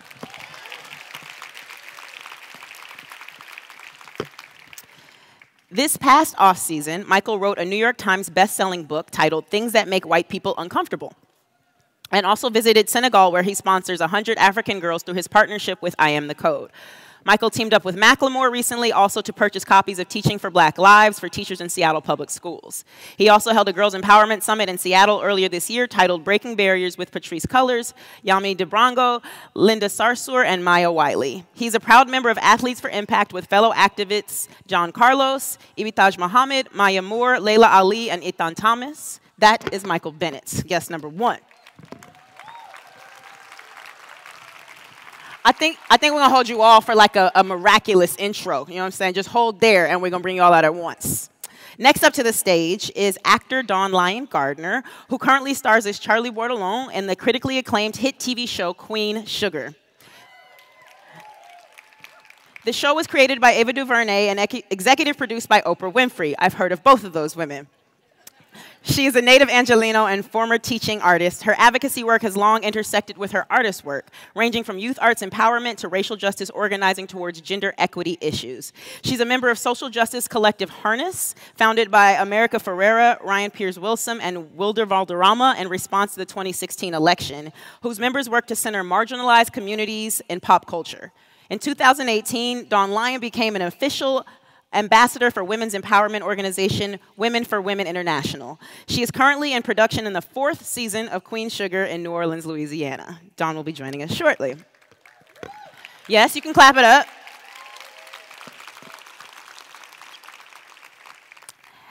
Our moderator, Jeff Chang, has a bio too long to even get all the way through, but he's my big brother, so I'm going to take my time. Jeff has written extensively on culture, politics, arts, and music. His first book, Can't Stop, Won't Stop, A History of the Hip-Hop Generation, is the seminal text on the text. He edited the book Total Chaos, The Art and Aesthetics of Hip-Hop. Also wrote Who We Be, The Colonization of America. He does everything for everyone. His book won the Ray and Pat Brown Award for Best Work in Popular Culture and American Culture. He was a finalist for the NAACP Image Award and the Dayton Literary Peace Prize. He ran the Institute for Diversity and Arts at Stanford for a long, long time and made it what it is. His latest book, We Gon' Be All Right, Notes on Race and Resegregation, was published in September 2016. You can clap for that text. Go ahead. It was named the Northern California Nonfiction Book of the Year, and the Washington Post declared it the smartest book of all time. I'm sorry, of the year. His next project is a biography of Bruce Lee. He's been a USA Ford Fellow in Literature. He is part of the KQED, Asian Pacific American Local Hero Club. He's part of Yerba Buena Center for the Arts, is one of its YBCA 100 list makers. He does everything for everyone and co-founded Culture Strike and Color Lines and wrote for The Guardian. And he leads with a big heart and a wider joy and is a great father and a great mentor and a great educator. So please put your hands together for our 3 panelists, Michael, Dawn-Lyen, and Jeff Chang. Please put your hands together. Now they're going to come to the stage, and you're going to clap till they get to their seats, and it's going to be raucous. Louder, louder, louder.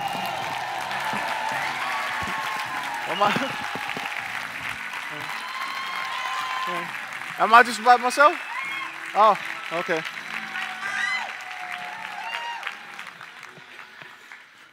How's everybody doing today? I thought I was going to get... Oh, thank you. I thought I was going to have like a small group. I thought it was going to be like 20 people. And then I walked in, I was like, whoa, this is like an NFL game. But today I have the opportunity to be able to talk about from the field to activism and being able to work in your community as an athlete and what does that mean? What does it mean to be on the field and still be in your community? Can you have both? Can you have success as a player and can you have success on the outfield?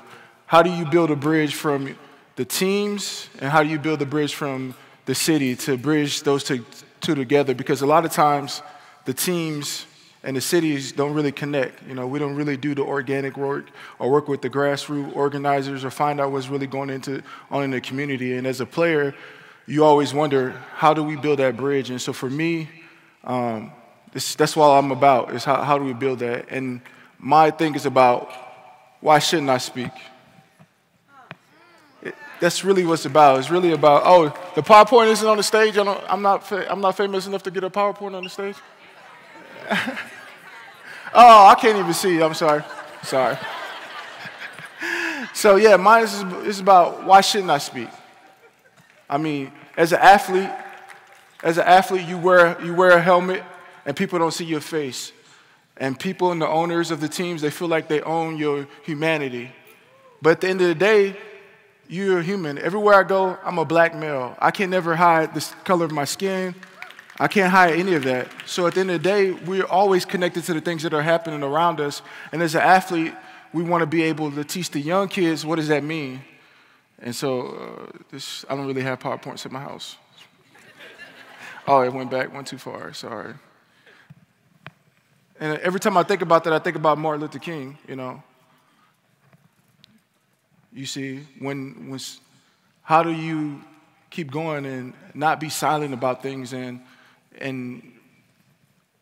really have that empathy for what's happening around you and still have that spiritual connection to the people that look like you, the people that don't look like you, and how can you have empathy for what they're going through and how can you connect to it? And for me, at some point, silence becomes a sign of dishonesty. You know, when you're out there and you're dribbling the ball or you're playing baseball, whatever you're doing, and you're sitting on that court, and for 1 second you think that you're not in those communities. For 1 second you think that you can't be pulled over and a gun can't be pulled to your head. This happened to me before. It's happened to a lot of players. So just because you make money, just because you able to run and jump high, it doesn't change anything about you. You're still who you are, and you can never hide from your community. You can never hide from the color of your skin. You just got to be able to embody that. And for me, that's what I really focus on. It's more than just being an athlete. It's about joining together, respecting the women that play the sports, and how big of an impact that we can have. If you saw taking a knee and what LeBron did, what Cap did, what all these guys did, and how it really had a trickle-down effect to the youth. And that's what it's really about. How can we affect the youth? And we did that by showing different things that how we impact the community, whether it's taking a knee, whether it's talking about gun violence, whether it's talking about, you know, Me Too movement. How can we affect the people around us in a positive way? And I think this is the perfect generation for that. There's never been a generation where you can have this type of connectivity through your iPhone, through Twitter, through Instagram, and be able to show people what it feels like and how you can be connected to that. And for me, this is about humanity. It's about equality. It's about justice. and it's about the future of our kids. Yeah, sorry. I'm a little nervous because usually when I'm on the field, I can't really see anybody, and I'm just in the helmet, nobody gets to see me, but now it's cool. It's about mass incarceration, you know, what's happening to the people of color, what's going around in the cities around us. How do we amplify that? And a lot of us are doing different things in our community to do bail reform, find ways to bring things to the forefront. You know, when you think about this, 1 out of every 3 black American males are born today with expect to be in prison in his lifetime. That's a crazy stat. That's a higher stat than Tom Brady winning the Super Bowl, me getting a sack, Russell Wilson, Marshawn Lynch running, scoring a touchdown. That's insane when you think about it. And then when you put it into this perspective, it's even more insane when you think about 1 out of every 3 black males will be in prison. 1 out of every 6 Latino men will be in prison. 1 out of every 18 black women will end up in prison one day. 1 out of every 45 Latino women too. And when you think about that, and when you're on the field and you think about the touchdowns that you score and these different things, it's like, but there's still things going on in the world.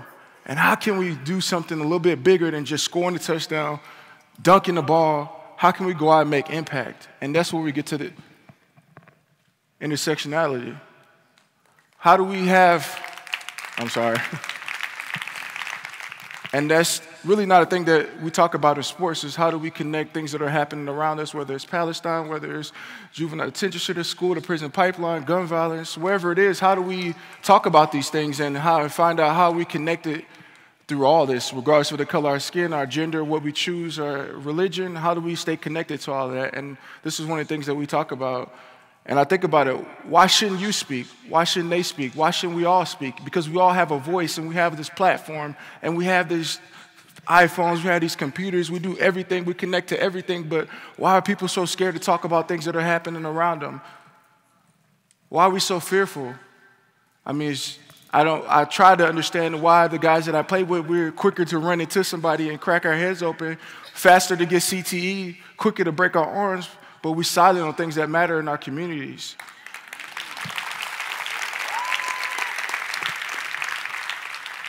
It goes beyond the need for me and the rest of the guys, a lot of guys that I talk about, and the guys that are in the NFL. It's like we keep moving forward and finding ways to impact on a higher level, not just in our communities, not just on a national level, but globally. How do we connect to people globally, things that are happening, whether it's in Haiti, whether it's in Senegal, whether it's just around the world? How do we continue to have an impact and be fearful and not scared of the things that can happen to us because of our voice? We can lose sponsorship, but fuck it, who cares about sponsorships? So, I mean, at the end of the day, money come and money go.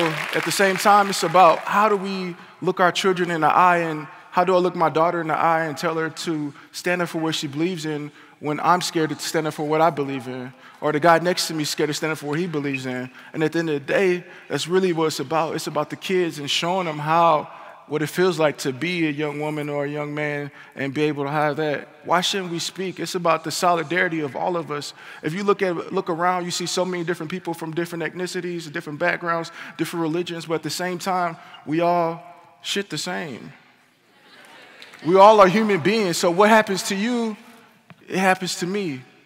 When I look on TV and I see a mother losing their child at the border, that bothers me because I'm a father and I know what it's like when you can't find your child, let alone you can't even touch your child. So things that happen around us, we should be able to stay connected. And for me, that's really what it's about as an athlete. How can we continuously push forward and not be scared? We have so many people before us who have shown us the way, whether it was John Carlos, Muhammad Ali, and continuously have this voice, and now Kaepernick.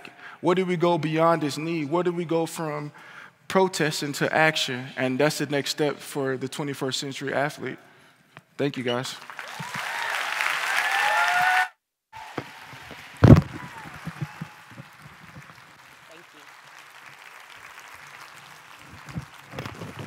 One more time for Mr. Bennett.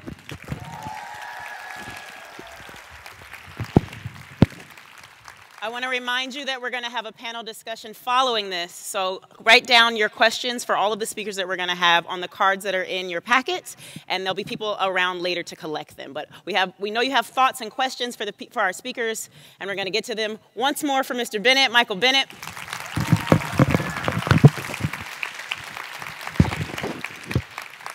And please welcome to the stage our next panelist, Dawn-Lyen Gardner.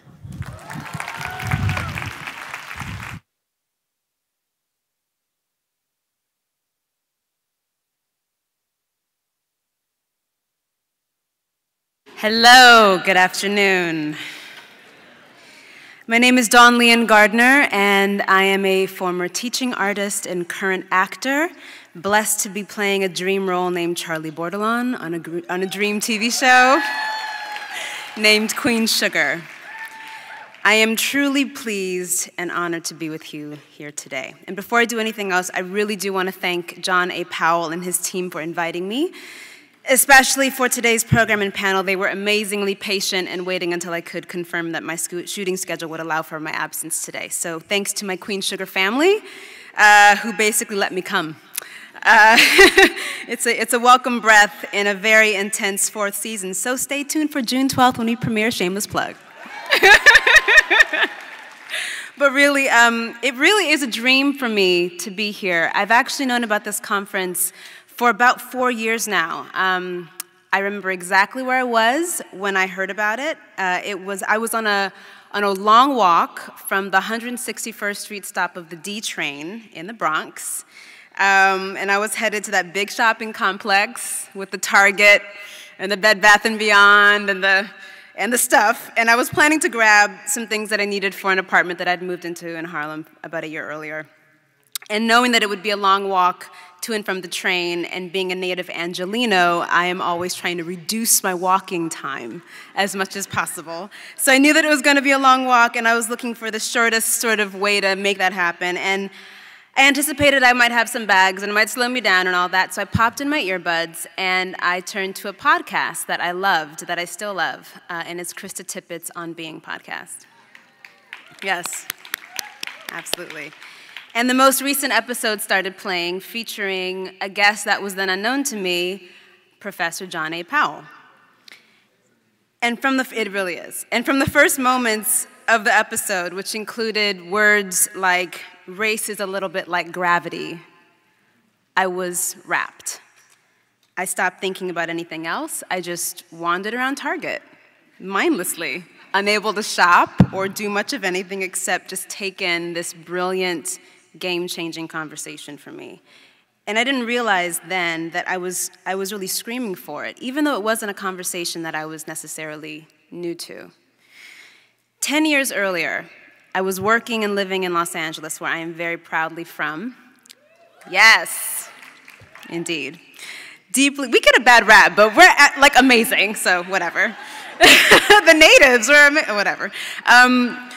So I was deeply steeped in social and racial justice work, some of it through teaching artist work, which was mostly in South LA, one of my home communities, but also through some other activist-y organizations, including a short-lived one called the Racial Justice Alliance. And that was born out of the effort to create accountability from a group that is still going in LA called AWARE, which stands for the Alliance for White Anti-Racists Everywhere. My engagement in that work was the blooming, really, of a racial and social justice awareness that had been seeded in high school for me and was finding its soil in student activism during the Bush-Gore election. And by college, it had really developed into a viable alternative to the life and the arts that I was choosing. I deeply debated throughout my second year at Juilliard. I was really at a crossroads whether or not I should leave the school, which I was learning to love this craft of the thing that I love to do, acting, and claim ownership of this thing that I felt was calling me to engage with the world directly with all of its complications and its issues, activism. But at the end of that year, I did stay at Juilliard, and I stayed an actor, reasoning that my art would be my activism. In art, I felt, I could not only question the systems and the assumptions by which we live our lives, but I could investigate the corners of my soul and share how those two things interact and intersect. and that the very act of committing to being an artist was something of a liberation, if not a radical rebellion as a person of color. But even there, even in these spaces of art making, I remained so hungry, starving for just the opportunity to unpack race and gender and culture and the inequities of our history and anti-Blackness and on directly. So, that long walk back from Target became longer and slower, but in the best way. After the episode finished, I immediately followed it with the unedited version of the episode, which is serious, because that's another hour and a half. And I kept stopping to rewind and hear these things articulated, these things that I felt fractured by and whole in, and that I had been searching for ways to make space for them. And when I finally made it home, I looked up John A. Powell, and I found the Haas Institute, and I proclaimed to my partner, I'm going to go study with John A. Powell. So little did John know, my being here was the power of intention from 4 years ago.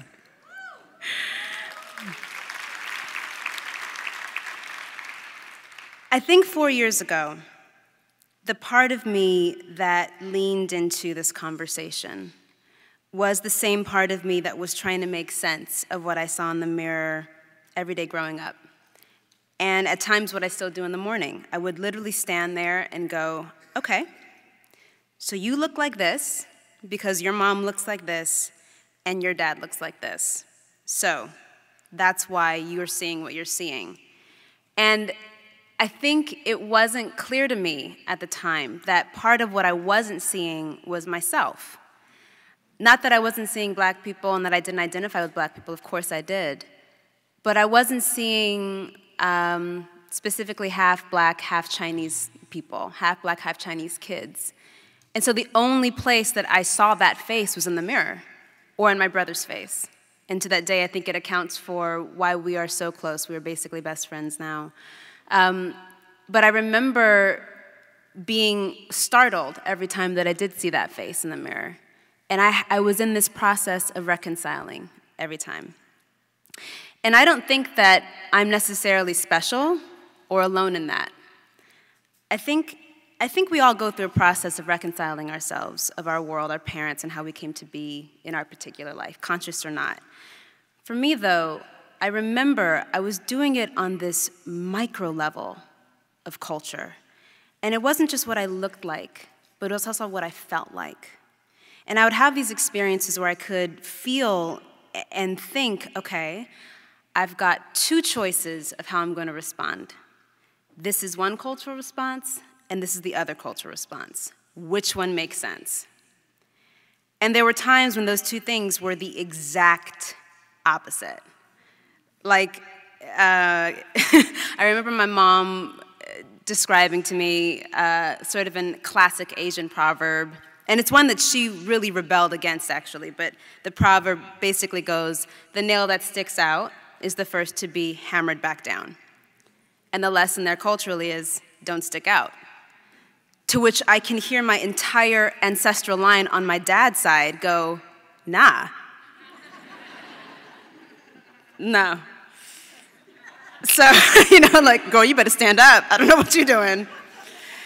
So that's what I've been navigating and questioning and learning to make room for is this evolving relationship with identity. In the context of really a lifetime of reconciling, a lifetime of unlearning the habit of othering myself to myself, a lifetime of learning how to belong to myself within myself. And in a certain sense, I really fought to get clear on how I identify, which at this moment is this. I walk in the world as a Black woman, very proudly.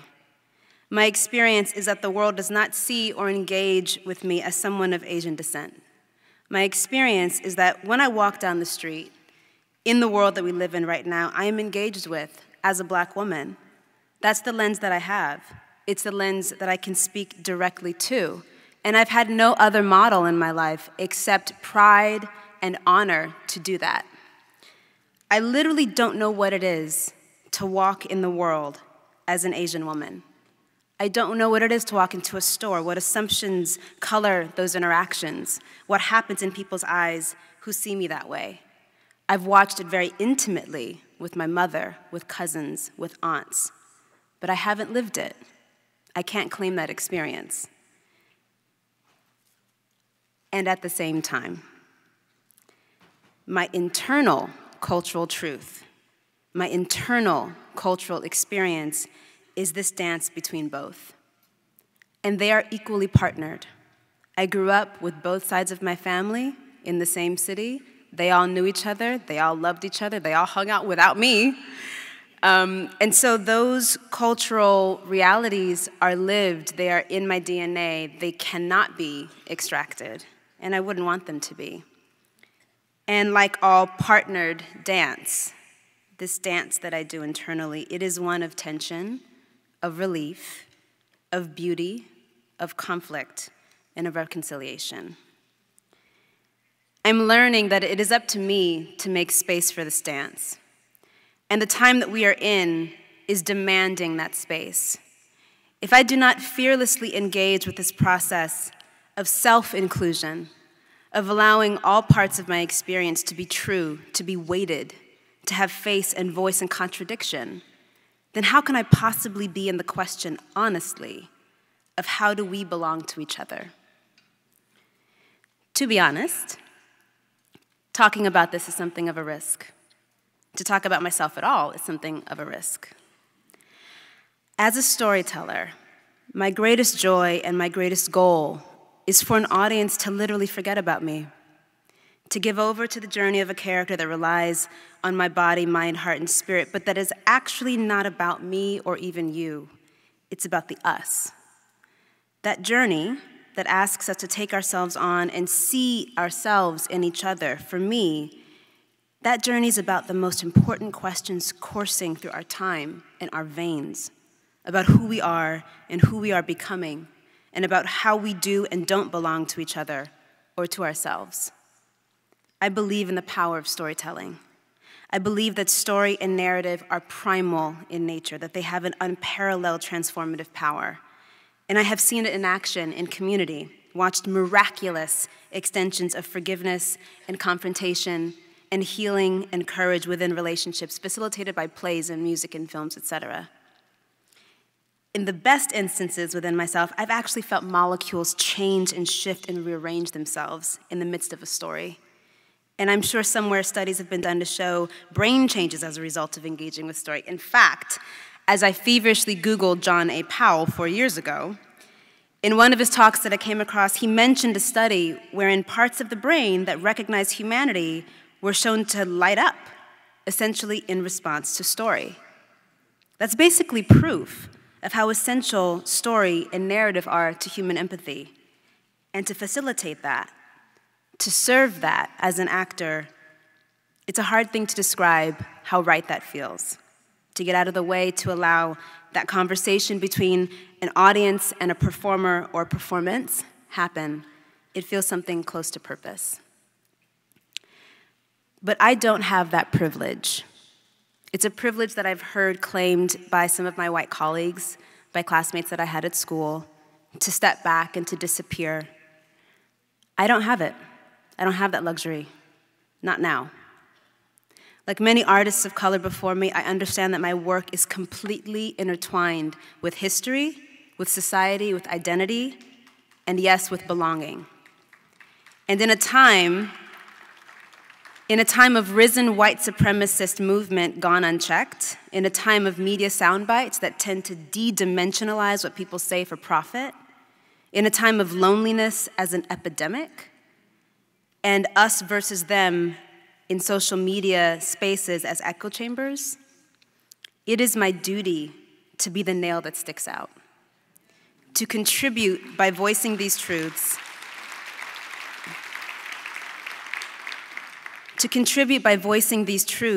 and sitting with the discomfort of them, and trusting through the vulnerability of them that something like the beloved community is still possible.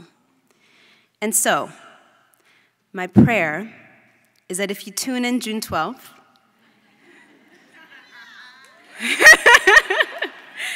that you give yourself permission to forget about me and this talk, and to take the journey, to let yourself be moved, even transformed by story, to see yourself and to include yourself.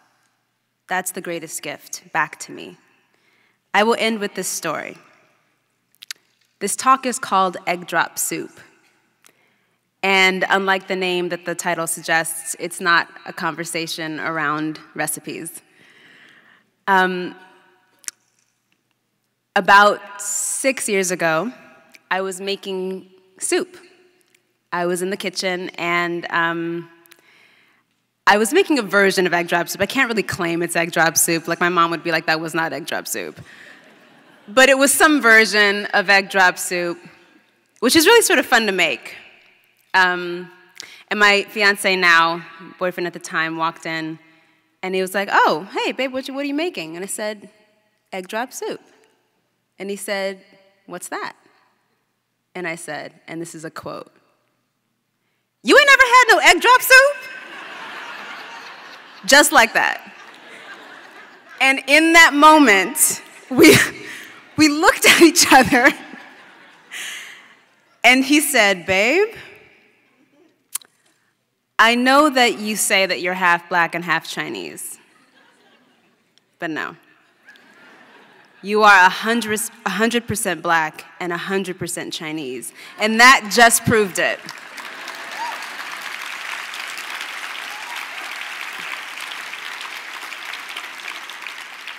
So, egg drop soup is not, when you look at egg drop soup, for those of you who don't know egg drop soup, it's not like that very comfortable, wonderful, feel-good feeling that you get from egg drop soup, like chicken noodle soup or gumbo or some sort of stew. It looks sort of weird.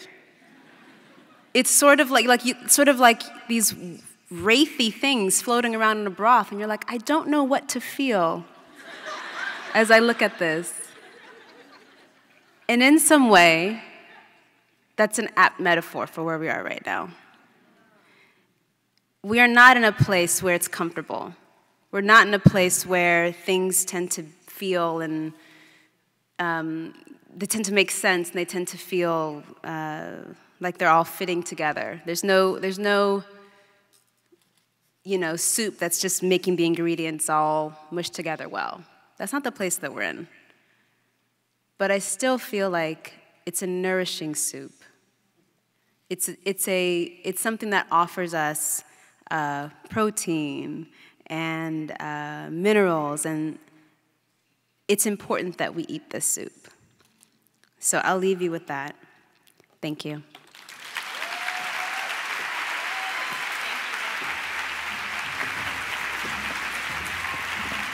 One more time for Dawn-Lyen Gardner. Oh, I'm filled to the top, but I'm so excited there's more coming. I told you you had comment cards and question cards in your packets. Some of you don't have those. I apologize. Way to mislead you. There are some coming through. They're going to bring them through while we have this next panel discussion. So if you need some, just keep an eye out for them. They'll pass them around. Those comment cards will then filter up to Jeff Chang, who's going to moderate the discussion. But let's welcome back to the stage Dawn-Lyen Gardner, Rachel Kaadzi Ghansah, Michael Bennett, and our amazing, outstanding moderator, the indomitable Jeff Chang. Thank you.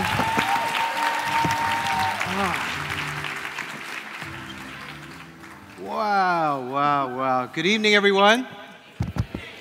That was weak. This is Oakland. Good evening, everyone. Yeah. We got an author, an artist, an athlete here, an actor. Come on. This is a beautiful thing.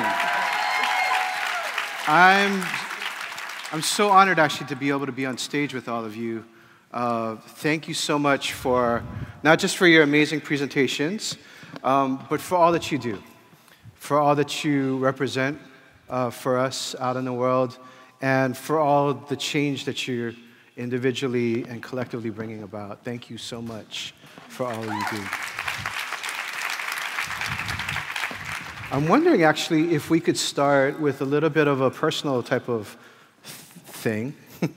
I was so moved by each of the ways that you presented the approach that you take towards your art and your activism.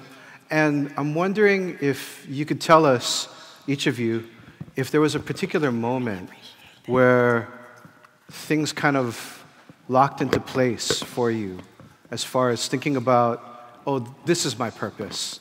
This is what I need to do. This is how I need to be able to be in the world. Who's first? Ladies first. Okay. Yeah. I don't. My instinct is to say not yet. Because I think that it's a constant act of evidencing or trying to do something again and again and again with the same sort of like energy. So I don't think I've plateaued in the sense where I'm just like, it's done, I know what I'm gonna do, it's perfected. But at the same time, I think that I've always written, and I think that it's the vehicle for all of my self-expression. And so I think, I used to write these columns in middle school for like our paper, where I would invent these like elaborate comics. I mean, I would basically do a whole newspaper myself. And people really liked them. So I kind of enjoyed putting myself out there and people understanding my comic books, I don't know, that I would write. It was rewarding.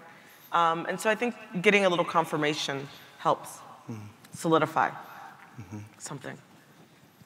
Dawn-Lyen? I don't know if it's on. Can you hear me? Is it? I can hear you here. Can you all hear her? No? There we go. Okay. Yeah. I was about to be my theater self. It's evolving. It's evolving. I know for me, I know that Queen Sugar has been such an important, critical part of that process because it allowed me to really step into a public space, a quote, celebrity space, with something that was so aligned with who I am and with what I actually cared about. So when I was speaking and promoting the show, I was able to speak exactly to the things that I actually wanted to talk about, those conversations that I most wanted to be in as an artist.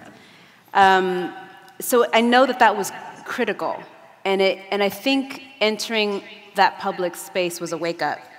I was really, and still I'm fairly disturbed at sort of the silos that I feel like media can create.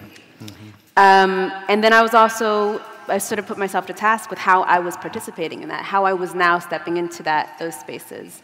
So now I feel like what is most, I don't know, at issue for me or front page for me is this idea of vulnerability and the ask, the call, the cry to allow ourselves to be uncertain. I think we've spent a lot of time, and this is sort of where I've landed right now. I think we've spent a lot of time figuring out how to stand for ourselves and what we know, what we need to be defensive about, what we need to protect, what we need to stand up and say something about. And that can't go away. It shouldn't go away. But I'm listening for and looking for the spaces to not know together. So that's evolving, but that's where I find myself right now. Yeah, for me, I think it started when I was a child, really. I think when I look back at my life and I think about the moments that helped me, get to this spot, I think about my mom. Everybody in my family went to all-black college, so I spent a lot of time at Grambling University, and one of the things that I got to do was I was always at these football camps with Eddie Robinson. Obviously he's the most winning football coach ever. So I used to be at these camps, and part of the camp was African American Studies. So it's like an NAACP camp, but it was like football too. So it was like I was like, Mom, why do I have to go to Louisiana again?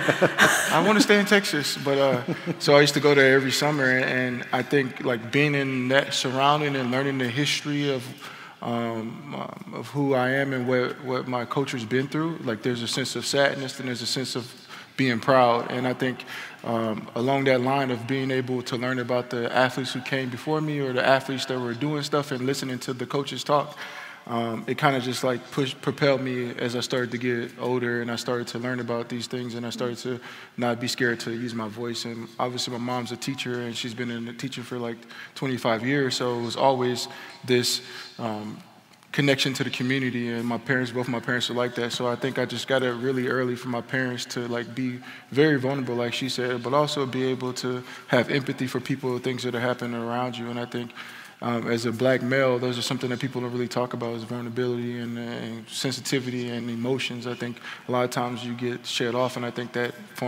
happens to form a sense of like PTSD. But I think because my parents were very connected to that, it helped me like be the man that I am today. Mm-hmm. One of the things that strikes me is all of you write so deeply about trying to help people recognize the humanity in each other. And in a sense, the work that you do, the art that you do, in your writing, Rachel, in your acting, Dawn-Lyen, in your being on the field, right, in your athletics, and also in your activism too, Michael.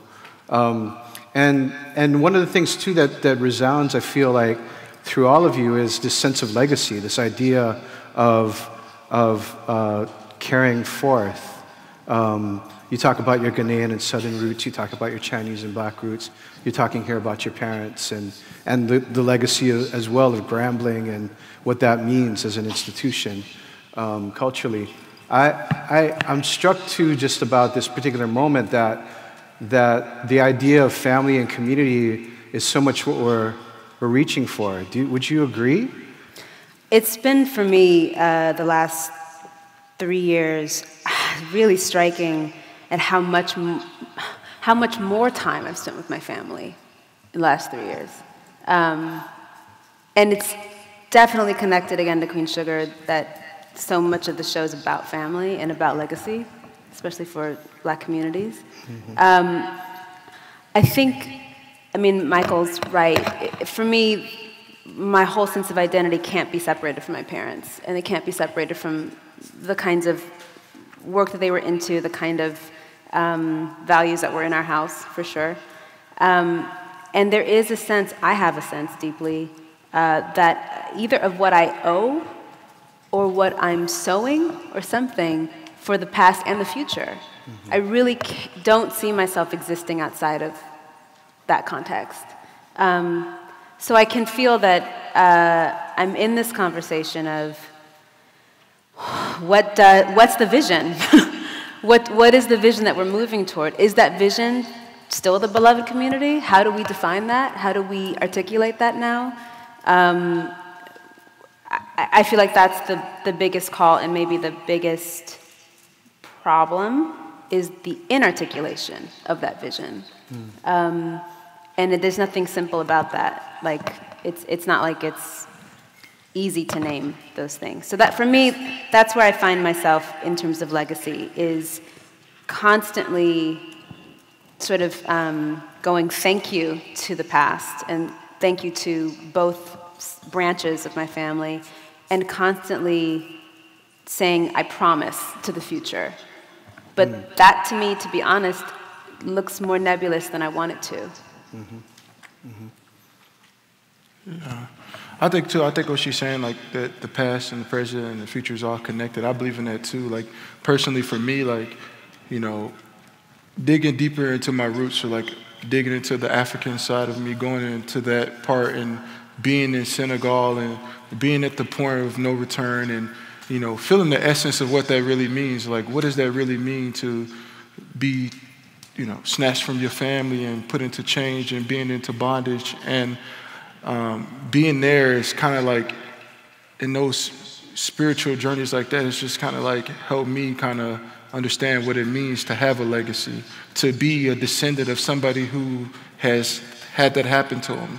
When I think about my daughter, and I think about if I went into my house and she was gone and I never ever saw her again, and I never thought about what could have happened to her. Did she have a family? And nothing ever happens. And I think about I'm the descendant of that. I'm the descendant of somebody who was strong enough to make it across the transatlantic, somebody that was coming here to live through slavery, somebody who could come here and create their own.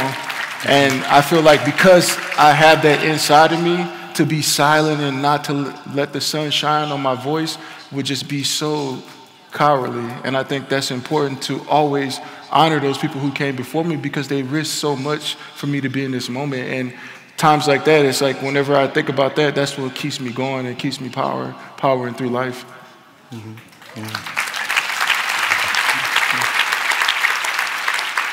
Yeah, I mean, I definitely, it's funny because we talked briefly that we both have Louisiana heritage, but you're Grambling and I'm Southern. Yeah. So my grandmother taught at Southern University. My great-grandmother taught at Southern University, which is so unusual. Wow. And then taught high school in Alexandria, and my mom was a professor. And so my mom actually, her water broke while she was teaching with me. Oh my God. And so I sort of feel like I was born in a classroom, but I'm not an academic. But I do think that I look back on the women in my family, because I do come from a very extensive matriarchy, and I think about how I don't think of myself as an artist, but I do realize that I have a few more liberties than they were able to have. And so whenever I am able to sort of make art, I think of myself as being an extension of their silences, where they had to make very pragmatic decisions of like, I'm going to get a PhD, I'm going to be a teacher. And I also, I always say that I feel like I am the thing that they were rooting for that's arrived at their horizon, that I have all of their energy and all of their efforts can manifest in whatever I put forth. And so there's an enormous sense of responsibility and also obligation of that they didn't do all that work for me to flounder. And so when I try to think about what I'm going to write about or what I'm going to think about next, I often think about how am I going to correct something that's been told about Black people where we haven't had the authority to tell it properly. And so that's very important to me in my work. It reminds me of B. Mike, the artist from New Orleans, right? Who has a T-shirt that says, "I am my ancestors' wildest dreams," right? B. Mike, right? Nola, it's amazing. One of the things that strikes me, though, is that we're in this moment, this historical moment of division, right? In which so much feels like it's tearing apart, and that part of what we're trying to do in our movements and individually is to reach out, to try to find, you were talking about vulnerability, we're trying to find ways to be able to connect with each other, and vulnerability, noting where people are hurting and moving to them, right, is sort of part of what's happening, I think, in this particular moment. I was wondering if we could talk a little bit about the politics of the other side, because your piece about Dylann Roof, one of the things that strikes me about that piece is how rootless he was. Rootless, R-O-T-L-E-S-S, and ruthless, of course, as well. Right. That he didn't have a sense of roots, and that there was a way in which he was spinning as an individual. Talk a little bit about what that piece meant to you and what you found as you were exploring that. And I'd love to hear what the two of you think about this particular moment as well, as you see what's happening around you. It was interesting. The first time I started to think about reporting about the alt-right and white identitarian movements was long before anyone was talking about it.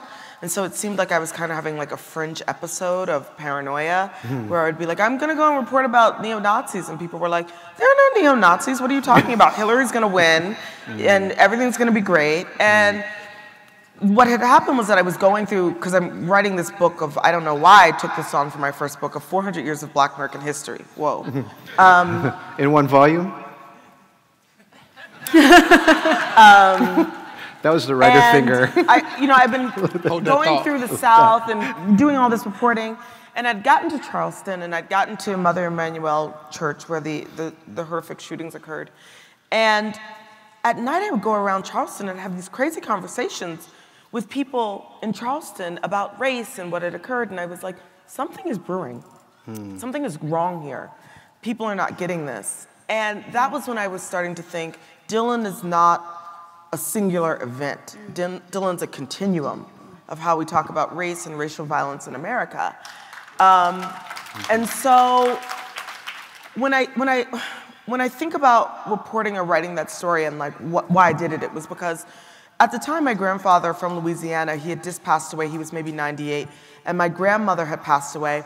And when I looked at those shooting images in the courtroom, I imagined that occurring to them. And it made me so, I went to Quaker schools my whole life, so violence is not something I know well, but I wanted to kill him. And I didn't know how I was gonna do it. And I was sitting in the courtroom and he was so, I don't want you to talk about my family, and he was his own lawyer, so he was controlling the proceedings, and he kept saying to the victim's family, you're talking too long, or I don't want to hear about these people, or, you know, they're dead, or, you know, whatever he was saying to insult them. And it was just so rage-inducing that the reason I decided to write it about Dylan and not my original angle of writing about the people who were lost was that Dylan was convinced that he should have the right to silence and to not have his life investigated. And I felt that if I couldn't physically harm him, I could harm his desire to have privacy. Wow. So,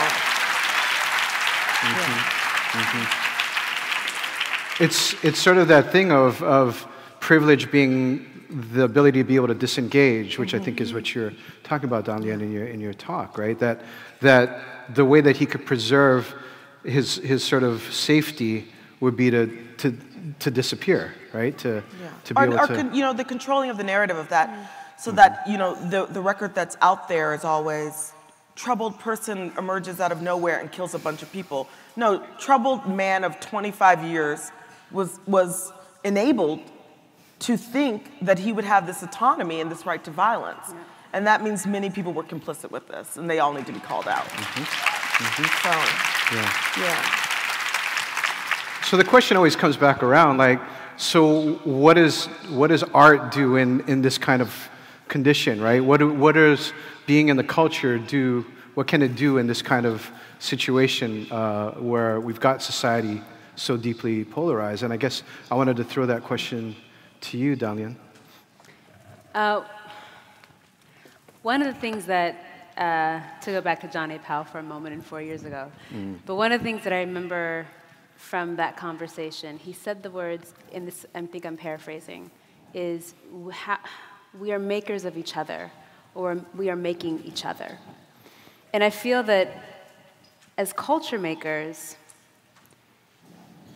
we're not only in charge of narrative and story, but we're in charge of, or at least we are contributing to, how we are walking with narrative and story, how we contain it, how we receive it, how we ingest it, how we encourage each other to become and evolve through it. I just don't see any route right now that will be the vehicle for empathy to evolve beyond what it is right now, which is what I think needs to happen. I don't see it happening through legislation necessarily. I think that's a part of it. That's a big part of it. But I don't think we have the trust anymore of politicians the way that we did back when everything was going down in the 60s that needed to go down legislation-wise, that shifted everything. I don't think we I don't think that, and I think with reason, we don't extend that kind of trust to our lawmakers because of special interests, because of all the money, because of all the stuff. But we do that with artists. Right now, I believe artists have the ear of the people.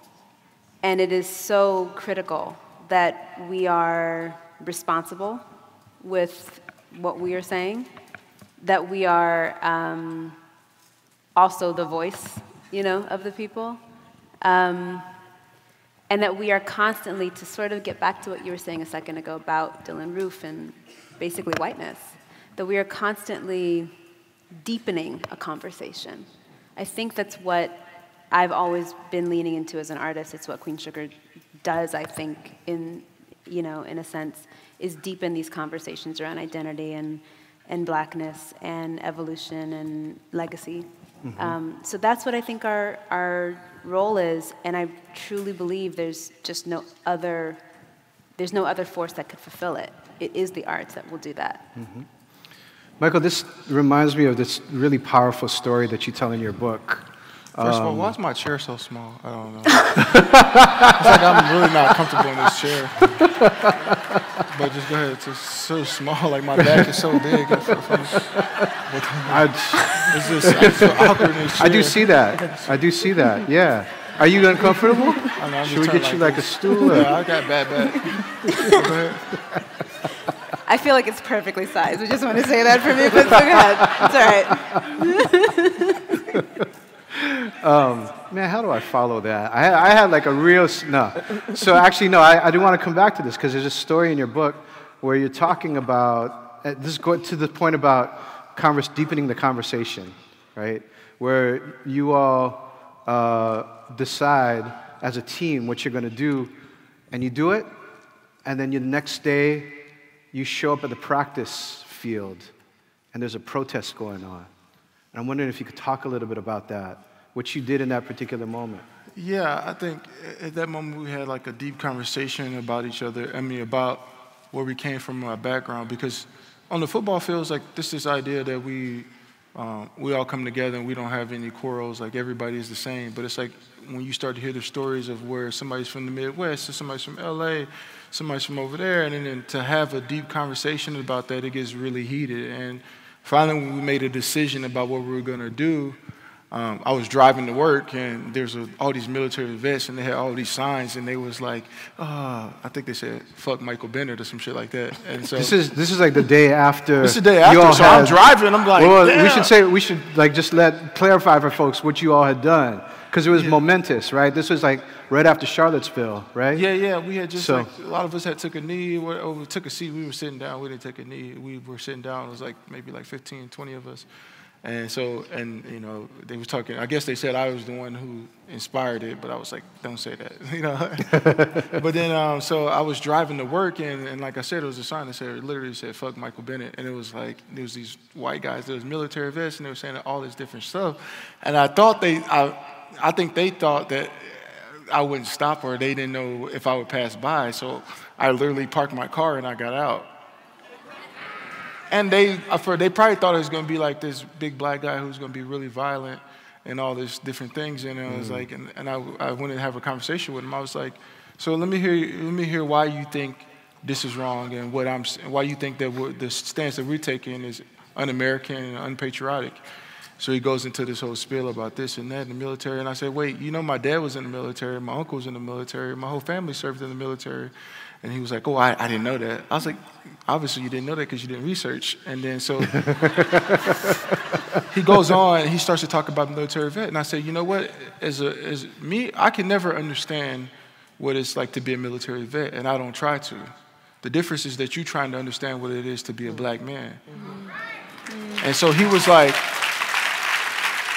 I was like, I'm not saying that you have to agree with everything what I'm saying, but you have to be able to have some empathy and listen to the stories and think about from a position, you know, whenever there's a shooting that happens or something happens with police and a person, a black male or a woman or a Latino, people they pick sides. They say, well, I'm on the police side. I believe that we should be policed. And somebody will say, well, I believe she's a victim, but nobody ever thinks about the family. Like, what kind of trauma does that happen to a family when they lose a mother or they lose a sister? I've been in those rooms when I've talked to, you know, the mother or the son or the daughter of the person who's been slain, and the pain that person feels. You can't even say anything to them because you can't even say, I think I understand, because you can't. You don't know what it feels like to lose a person like that. And I wanted to tell him, like, you don't understand what it feels like to wake up in a world as a black male or a black person and see everything about your existence is not pure. Like, what it feels like to be, you look to tell your daughter that her life matters, but then when you turn on TV, somebody's slain. How can you explain that to your child? And so I was trying to convey that message to him, and I think we did a great job of agreeing. And to what you were saying about politics and everything, and I believe it really starts in the school. You know, I teach Black history at my daughter's school, and the reason why I teach Black history is because I teach it because I want the other kids to understand the history of somebody so they can have a sense of respect for their contribution to America. And I think a lot of times in society, we don't have that in the schools anymore, where people don't learn about the things that Native Americans contributed to America, the things that Asian people contribute to America, Latin people. And I think if we had a sense of that at a young age, because it's really the only thing that we all do as a child, we all go to school. And so this is the perfect place to, really teach that. And not in the sense of like, oh, this person's better than that person, but in the sense of understanding what it is for somebody to go through or how they really helped America. When I say that, when Angela Rice said, we built this shit, when Angela says that, it's the truth. We did build America, the things that we did. And to have somebody understand that, it just helps them have a better sense of the person and what they've been through and their journey through America. Mm-hmm. Mm-hmm. Yeah.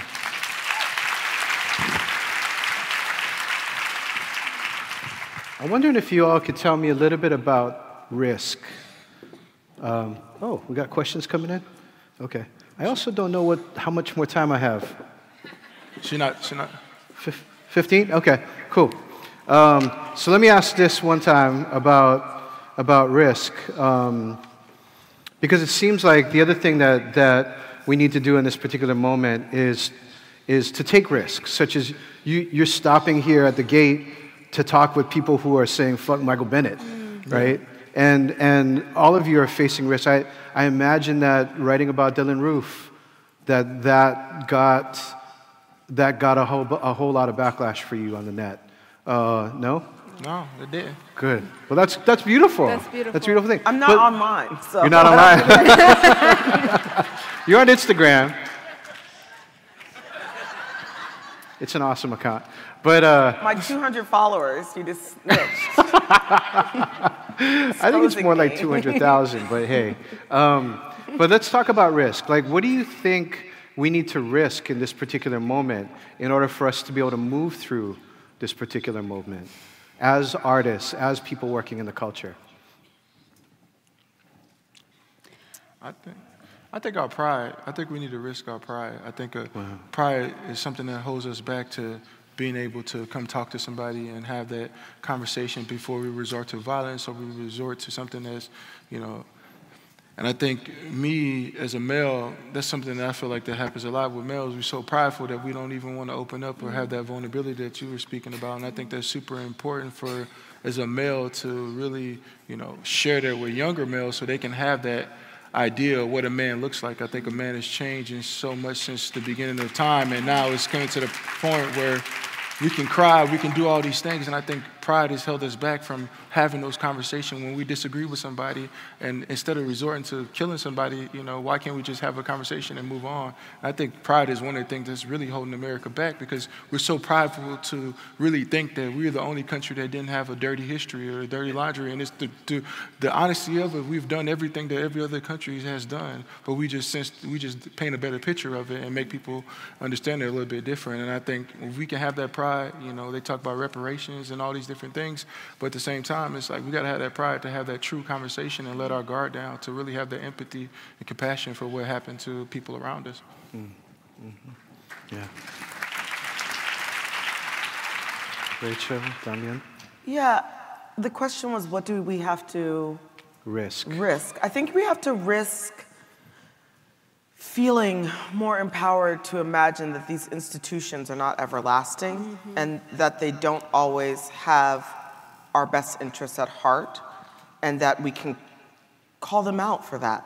And that it's really important not to want to be inside of them for all of the protection they afford us, at the risk of giving up our voice, giving up our autonomy, giving up our values.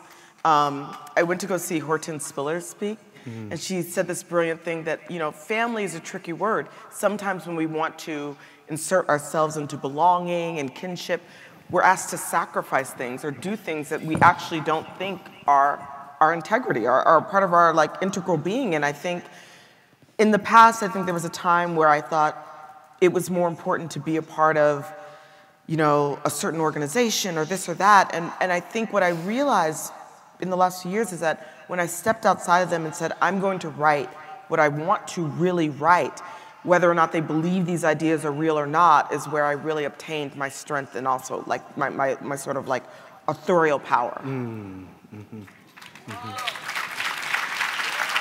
so I think there's nothing that can be gained from sacrificing what's really important in order to fit neatly into something that's melting away. You know? Heard a lot of That was so gorgeous. Yeah. It's true. And your piece on Dylan Roof was incredible. It was incredible. My first answer when you asked that question was, I don't know. I don't know what's needed right now, what we need to risk. And that is actually what I think we need to risk, is saying, I don't know. I feel like we... I feel like at times we're responding to this pressure. And the pressure is about, I don't know, popularity and media and pressures that aren't necessarily intrinsic to what our human need is. What our human need, our need for connection is demanding and asking us. I think if we were able to stand, you know, the thing about white supremacy and white supremacist group, I was at the Facing Race conference, and the last session that was up the panel, one of the speakers on it said, you know, I've been spending a lot of time in chat rooms for, you know, white supremacist groups all over the world. That's right, yeah. And she said there was one thing that connected them, and it wasn't hatred, it wasn't shared philosophy, it wasn't just rage and anger, it was belonging. Yeah. And it was like a light bulb went off. And I don't know how to stand in a room with someone who was a proclaimed white supremacist. I don't know how to say, how do we be together? How are we going to be together? Yeah. I don't know. But what I can guess is that exactly what was true for Dylan is true for a lot of people, that there's a root that's been cut. I know that that's what I watched with my colleagues who were unaware in this anti-racist group in LA who were very courageously taking on their own history. That's what they were doing, was going back to when that root was cut and trying to figure out where the trauma was in their own lines, in their own lineage. I don't know how to say, I don't know, but I think if we don't say, I don't know, we're never going to get there. We're never going to move past a certain place. So I don't know what those spaces look like to be able to say that, but I'm in feverish search of them and commitment to creating them where I can. Yeah. So this question is from the audience, and it actually follows really nicely from what you just said, Dawn-Lyen. What are the rituals and ceremonies that each of you practice around this work of belonging, for this work of belonging?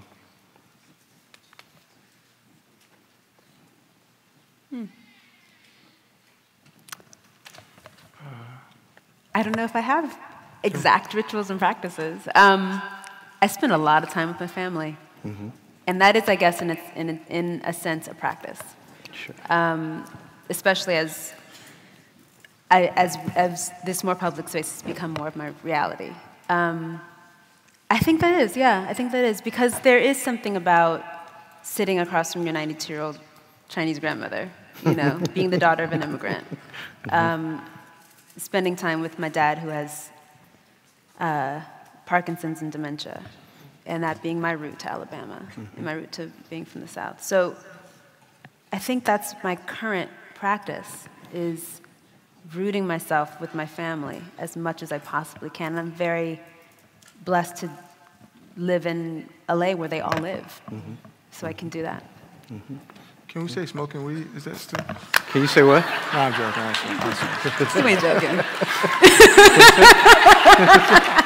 Nah, I'm just joking.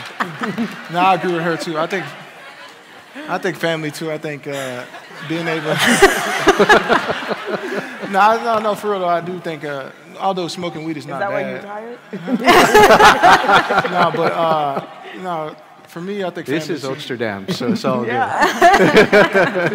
in California, so. Yeah, you know, we're in Cali. Yeah, I agree with her. I think family too. I think when I look at my daughters, I connect with them and I look at what they're going to be, you know, and what type of world they're going to be in. And whenever I come home and I feel that love and that from my wife and my children, I think that's what keeps me grounded and keeps me belonging. That's really my ritual. I try to be, every time I wake up when I kiss my wife, I try to be in that moment of like, this is the most important time, that kiss or that hug. And those are the rituals that I try to be in, is trying to be in the now. And every single thing that I do, don't let my mind think about something else when I'm in that moment. So whenever I give her that kiss or that hug, it's really a kiss or a hug. It's not just a habit like, oh, bye. It's like, no, this is the essence of like everything. Like, you are my everything and this is my everything. And I think that's important to have that to keep going.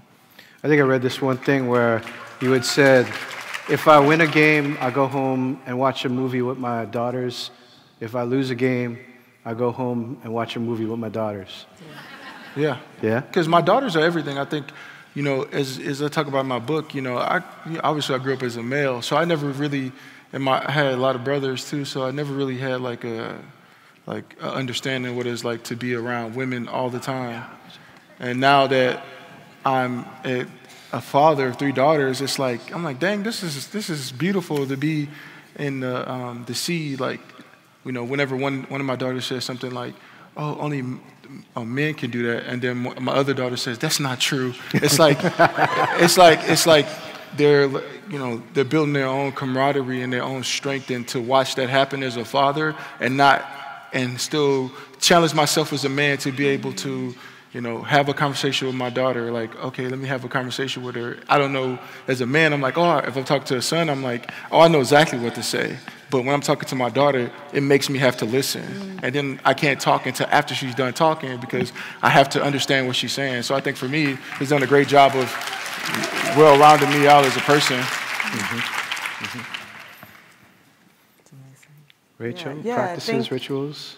I mean, my job is to listen to other people talk. And so it's been very helpful in the sense that I don't feel a great sense of unwavering authority. And I think the thing that I've been trying to do of late is to not let these sort of political circumstances, these external circumstances, threaten and sort of alter the values that I've held for most of my life. And so I had friends say, you know, like, I can't deal with certain people anymore, you know, after this election, da-da-da. And I think that is one way to sort of like retreat into the self and the things where I can have the easiest conversations. So I've had to really actively say, I'm not going to be defeated in that way. And so I'm going to keep listening and I'm going to keep engaging, but I'm also going to keep speaking and like saying what I think. You know, so if I'm talking to someone who has a completely controversial or offensive point of view to me and I'm listening to them talk, I want to listen, but I also want to be able to say, well, this is why I think what you're saying troubles me. And not feel that I have to be silent in order to get along. That's engagement. Yeah. That's giving the other person some room and some respect. You all have talked about, there's another question from the audience. Thank you, audience. You all have talked about intersectionality in one way or another. What are some challenges you've encountered, and what do you do to navigate that?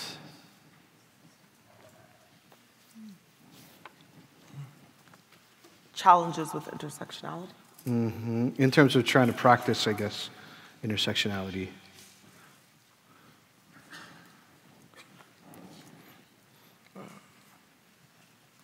I sort of want to ask that person, what do you mean? Yeah, I did too. Stand up, what do you mean? I know.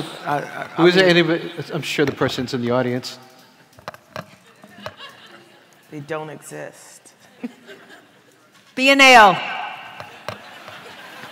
No? Okay. I think personally for me, I understand. I mean, for me, what I understand from that question is like, it's like when I first started talking about Black Lives Matter, right? And I was thinking about it as from one perspective, like just police brutality, Black lives, like this is it.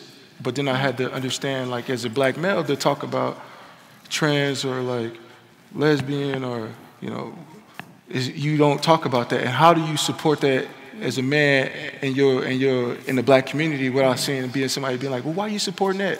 But then my whole thought about intersectionality is that like this person's life matters regardless of it is, and that's a black life, regardless of gender, whatever they choose is theirs, and to support that. And that's for me was like my first, another step into my understanding of that whole thing was like, okay, how do I understand that and have so much respect for the person because of they are brave enough to live in their truth? And that was something that I had to learn as a male growing up in this society, especially when it, you know. You know what I will say about that? I feel like the greatest challenges I've had about intersectionality or is within myself. That's what I feel. It hasn't been like outer experiences with one community or another, or something happened or an event, whatever. It's been reconciling, being at that intersection, holding space for the tension at times. It's been very interesting since the Me Too movement and the Time's Up movement. I'm finding myself, I remember at the end of last year, I was really debating whether or not this was sort of going to be it for me in terms of acting, because I just felt like all of the stuff came out of the pot after Harvey and after all the stuff that, you know, was a part of the Me Too movement. And it felt like I don't want to put it back. I don't want to put it back, but I don't know how committed everyone is, not just for the gender equity issues and the sexual harassment and sexual assault issues, but also for the reality of stories that do not center people of color. And like, how are we as committed to fighting for everyone's truth and everyone's story and everyone's voice? And I'm just feeling like, God, I just feel like a sales girl at a white supremacist convention. That's what I feel like all the time.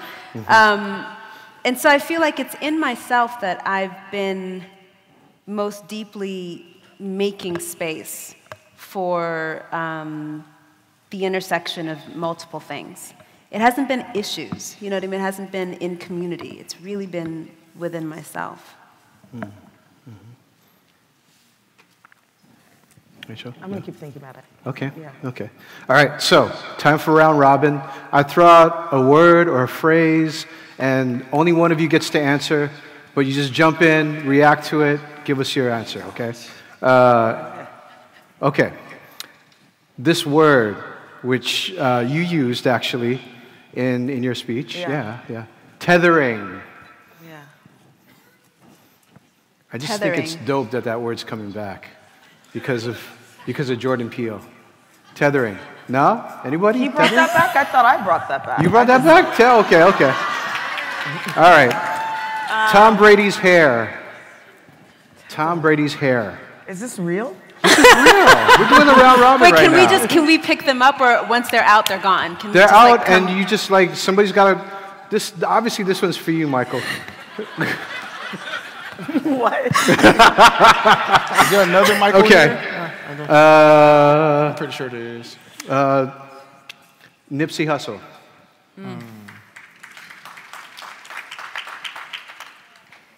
That's hard. Did you know him? Because I want. No, I didn't know him. I didn't know him, and I can't speak to his death from a place of either knowing him or his music very well. Like, that's just the truth.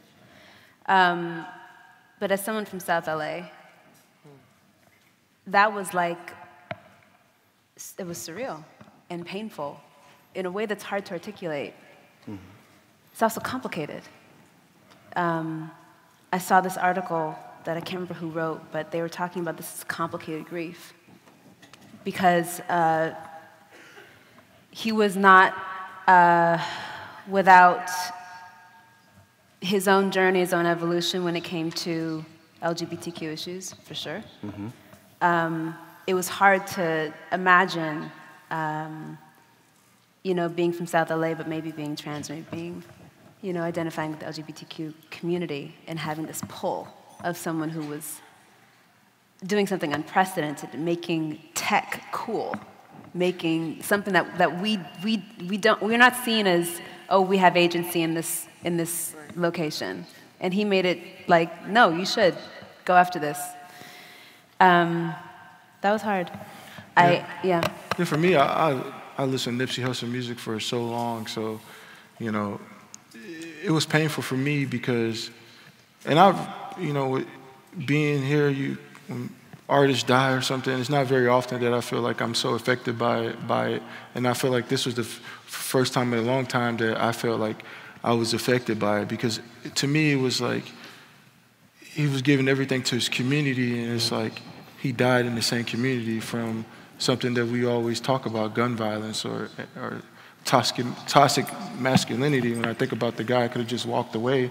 But the impact that he was having, it was just like, to me, it was bigger than Tupac, because, you know, Tupac talked about a lot of things, but he didn't have all this action that Nipsey Hussle was having. He had so much action, the things he was doing, you know, giving people jobs out of prison, you know, parks, technology, all these different things that he was doing and finding his voice and having that impact. And for other people, and then you look at the impact of his death and look how many people stood up for him, and watching Bloods and Crips come together, like, that doesn't happen very often. That's right. Yeah. You know, watching all these different people come to his death and be like, and something come out of it, and people are doing positivity. I think so. It was hard for me to see something like his death happen, and it was just overwhelming for me just to know that somebody was doing so much for the community and died at such a young age, and and the way he died was just like, I could never picture him dying like that from something like that. And it was just overwhelming for me, man, just to be, and all my friends, that's all we talked about for a week. I couldn't even sleep for like the whole week, because every day I was like, why? I couldn't understand why it happened. I was constantly looking up things on every single platform, Google, Bing, every single thing, trying to figure out, is it more than what they just said? Is this just it? This can't be just the reason why this man left the earth, because it's more that he can give and what he was given. And so for me, I was really impacted as a person that's in the spotlight and giving back to the community. It just touched me. It touched my heart personally. We have time for just one last quick question here, So in this moment, what gives you hope? What gives you hope to keep on going? Well, that we've been in worse circumstances before and prevailed. And so for me, I feel very relieved writing a book of history, because at every moment there's a sort of intervention of, wow, things have been very bleak, they've been very grim, and we have changed the world multiple times as Black people in our search for freedom and our resistance to injustice, and we will do it again. And so it's very temporary, any sort of like existential angst I have about right now. Right now is just one more sort of like gulf that we'll wade through. I think for me too, two things that kind of give me hope. I was in Haiti, and my friend, one of my best friend, he's played with me. He's from Haiti, and he builds schools, and it's this particular school that he built, and it's across a river, and just his brother and these two brothers, and they walk 10 miles to go to school every day, and one of the brothers drowned in the river, and when he built the bridge, the kids kept going to school. So for me to see like all the things that they're going through, and to see that they constantly are pushing forward to have change, it was really powerful for me and overwhelming. And it was similar to the same thing that happened to me in Senegal. Me and my wife, we work with a whole bunch of girls in Senegal, and they were having these problems with massive rapes, and so we were sitting at this table with a round table of these brilliant girls. Like I couldn't even like fathom what they was going through, and to see the power and the voice. And one of the girls, I asked her, I said, "What do you want to be when you grow up?" And she said, "I want to be a policewoman so I can stop the rapes." And then another young girl said, "I want to be a doctor because all these, and I wanted to create this app because so many people are dying because they get to the hospital and there's nothing, they don't know how to like, you know, put them in a system, and they're dying in the waiting office in the lobby.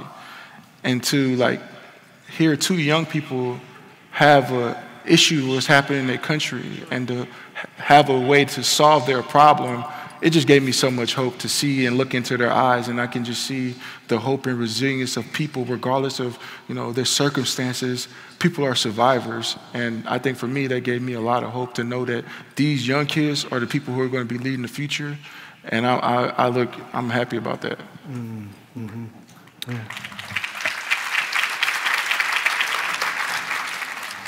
My dad gives me hope. Mm-hmm. My dad, I have this very complicated relationship with my dad. He's something of my muse in my work and in my life. You know, he is from the South, from Alabama. And when I've asked about growing up in Alabama, he does not offer much. The sort of one story he keeps coming back to is, let me tell you this. The sheriff of our county was the head of the KKK. And then he just like sits. And I think about both before and after him. I think about all that it took for him to exist. All that survival. All of that human will. And then spiritual rootedness to survive. And then I think about his grandkids and him being able to now watch them. He now lives with my brother, and he's able to watch them, and he's teaching them to play chess. My brother's teaching them to play chess. My dad taught my brother, so they all now have to play chess. And my nieces, she was describing, my brother was sort of testing her about the chess pieces on the board, and he said, well, what's the most important piece, the most valuable piece, the most important piece on the chessboard? And she said, well, in this game it's the king, but in real life it's the queen. And I'm watching him watch her, and there's something about seeing my dad having moved and come from a legacy of survival, and having married a Chinese woman, and watching these kids shift the narrative that really hadn't shifted before them. Something about that gives me hope. Something about that says, there's a moment after this moment. Something about that says, even in the moment that you find yourself in, he could not have known at 12 years old with the sheriff of his county being the head of the KKK that he would be in this moment. He couldn't have known. Mm-hmm. So that gives me hope. Mm. There's something about the truth of, the truth that's beyond this moment. Well, your work gives us hope, so thank you for that. Please join me in thanking Rachel Kaadzi Ghansah, Dawn-Lyen Gardner, Michael Bennett.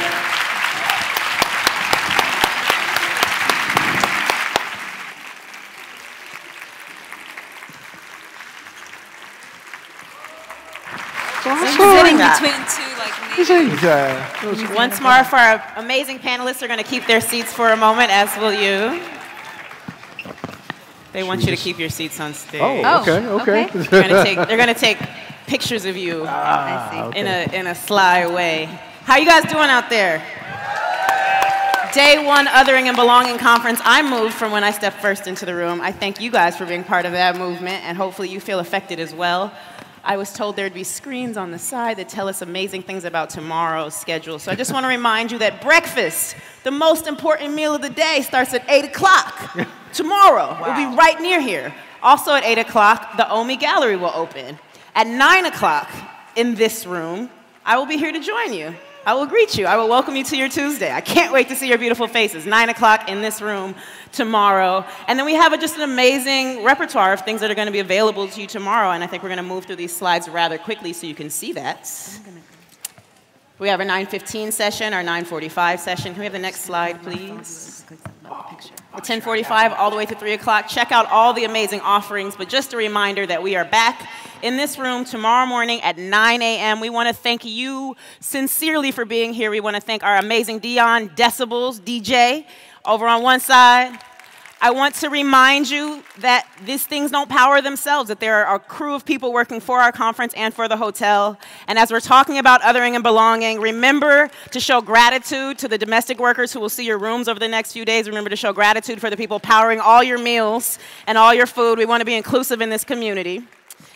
And I want to remind you that at 6 o'clock this evening, which is like right now o'clock, you can use the bathroom and then go get your book signed after you buy a book from Michael Bennett, who is selling books in the lobby. And the title of the book is Things That Make White People Uncomfortable. I just thought he might look up while I say it, but that's how smooth he is. He like, get me out this small chair. So, thank you all for being here. Thank you, Othering Belonging Conference. Do good things for yourself today. Hydrate, sleep. Be back in this room tomorrow at 9 a.m. for more transformation. Thank you so much. And thank you again to our amazing panelists, to Michael, to Dawn-Lyen, to Rachel, and to the unstoppable Jeff Chang. Thank you so much. Don't be afraid to dance while you leave. When am I performing? This is my performance. All day, every day, I hold space with you. Thank you.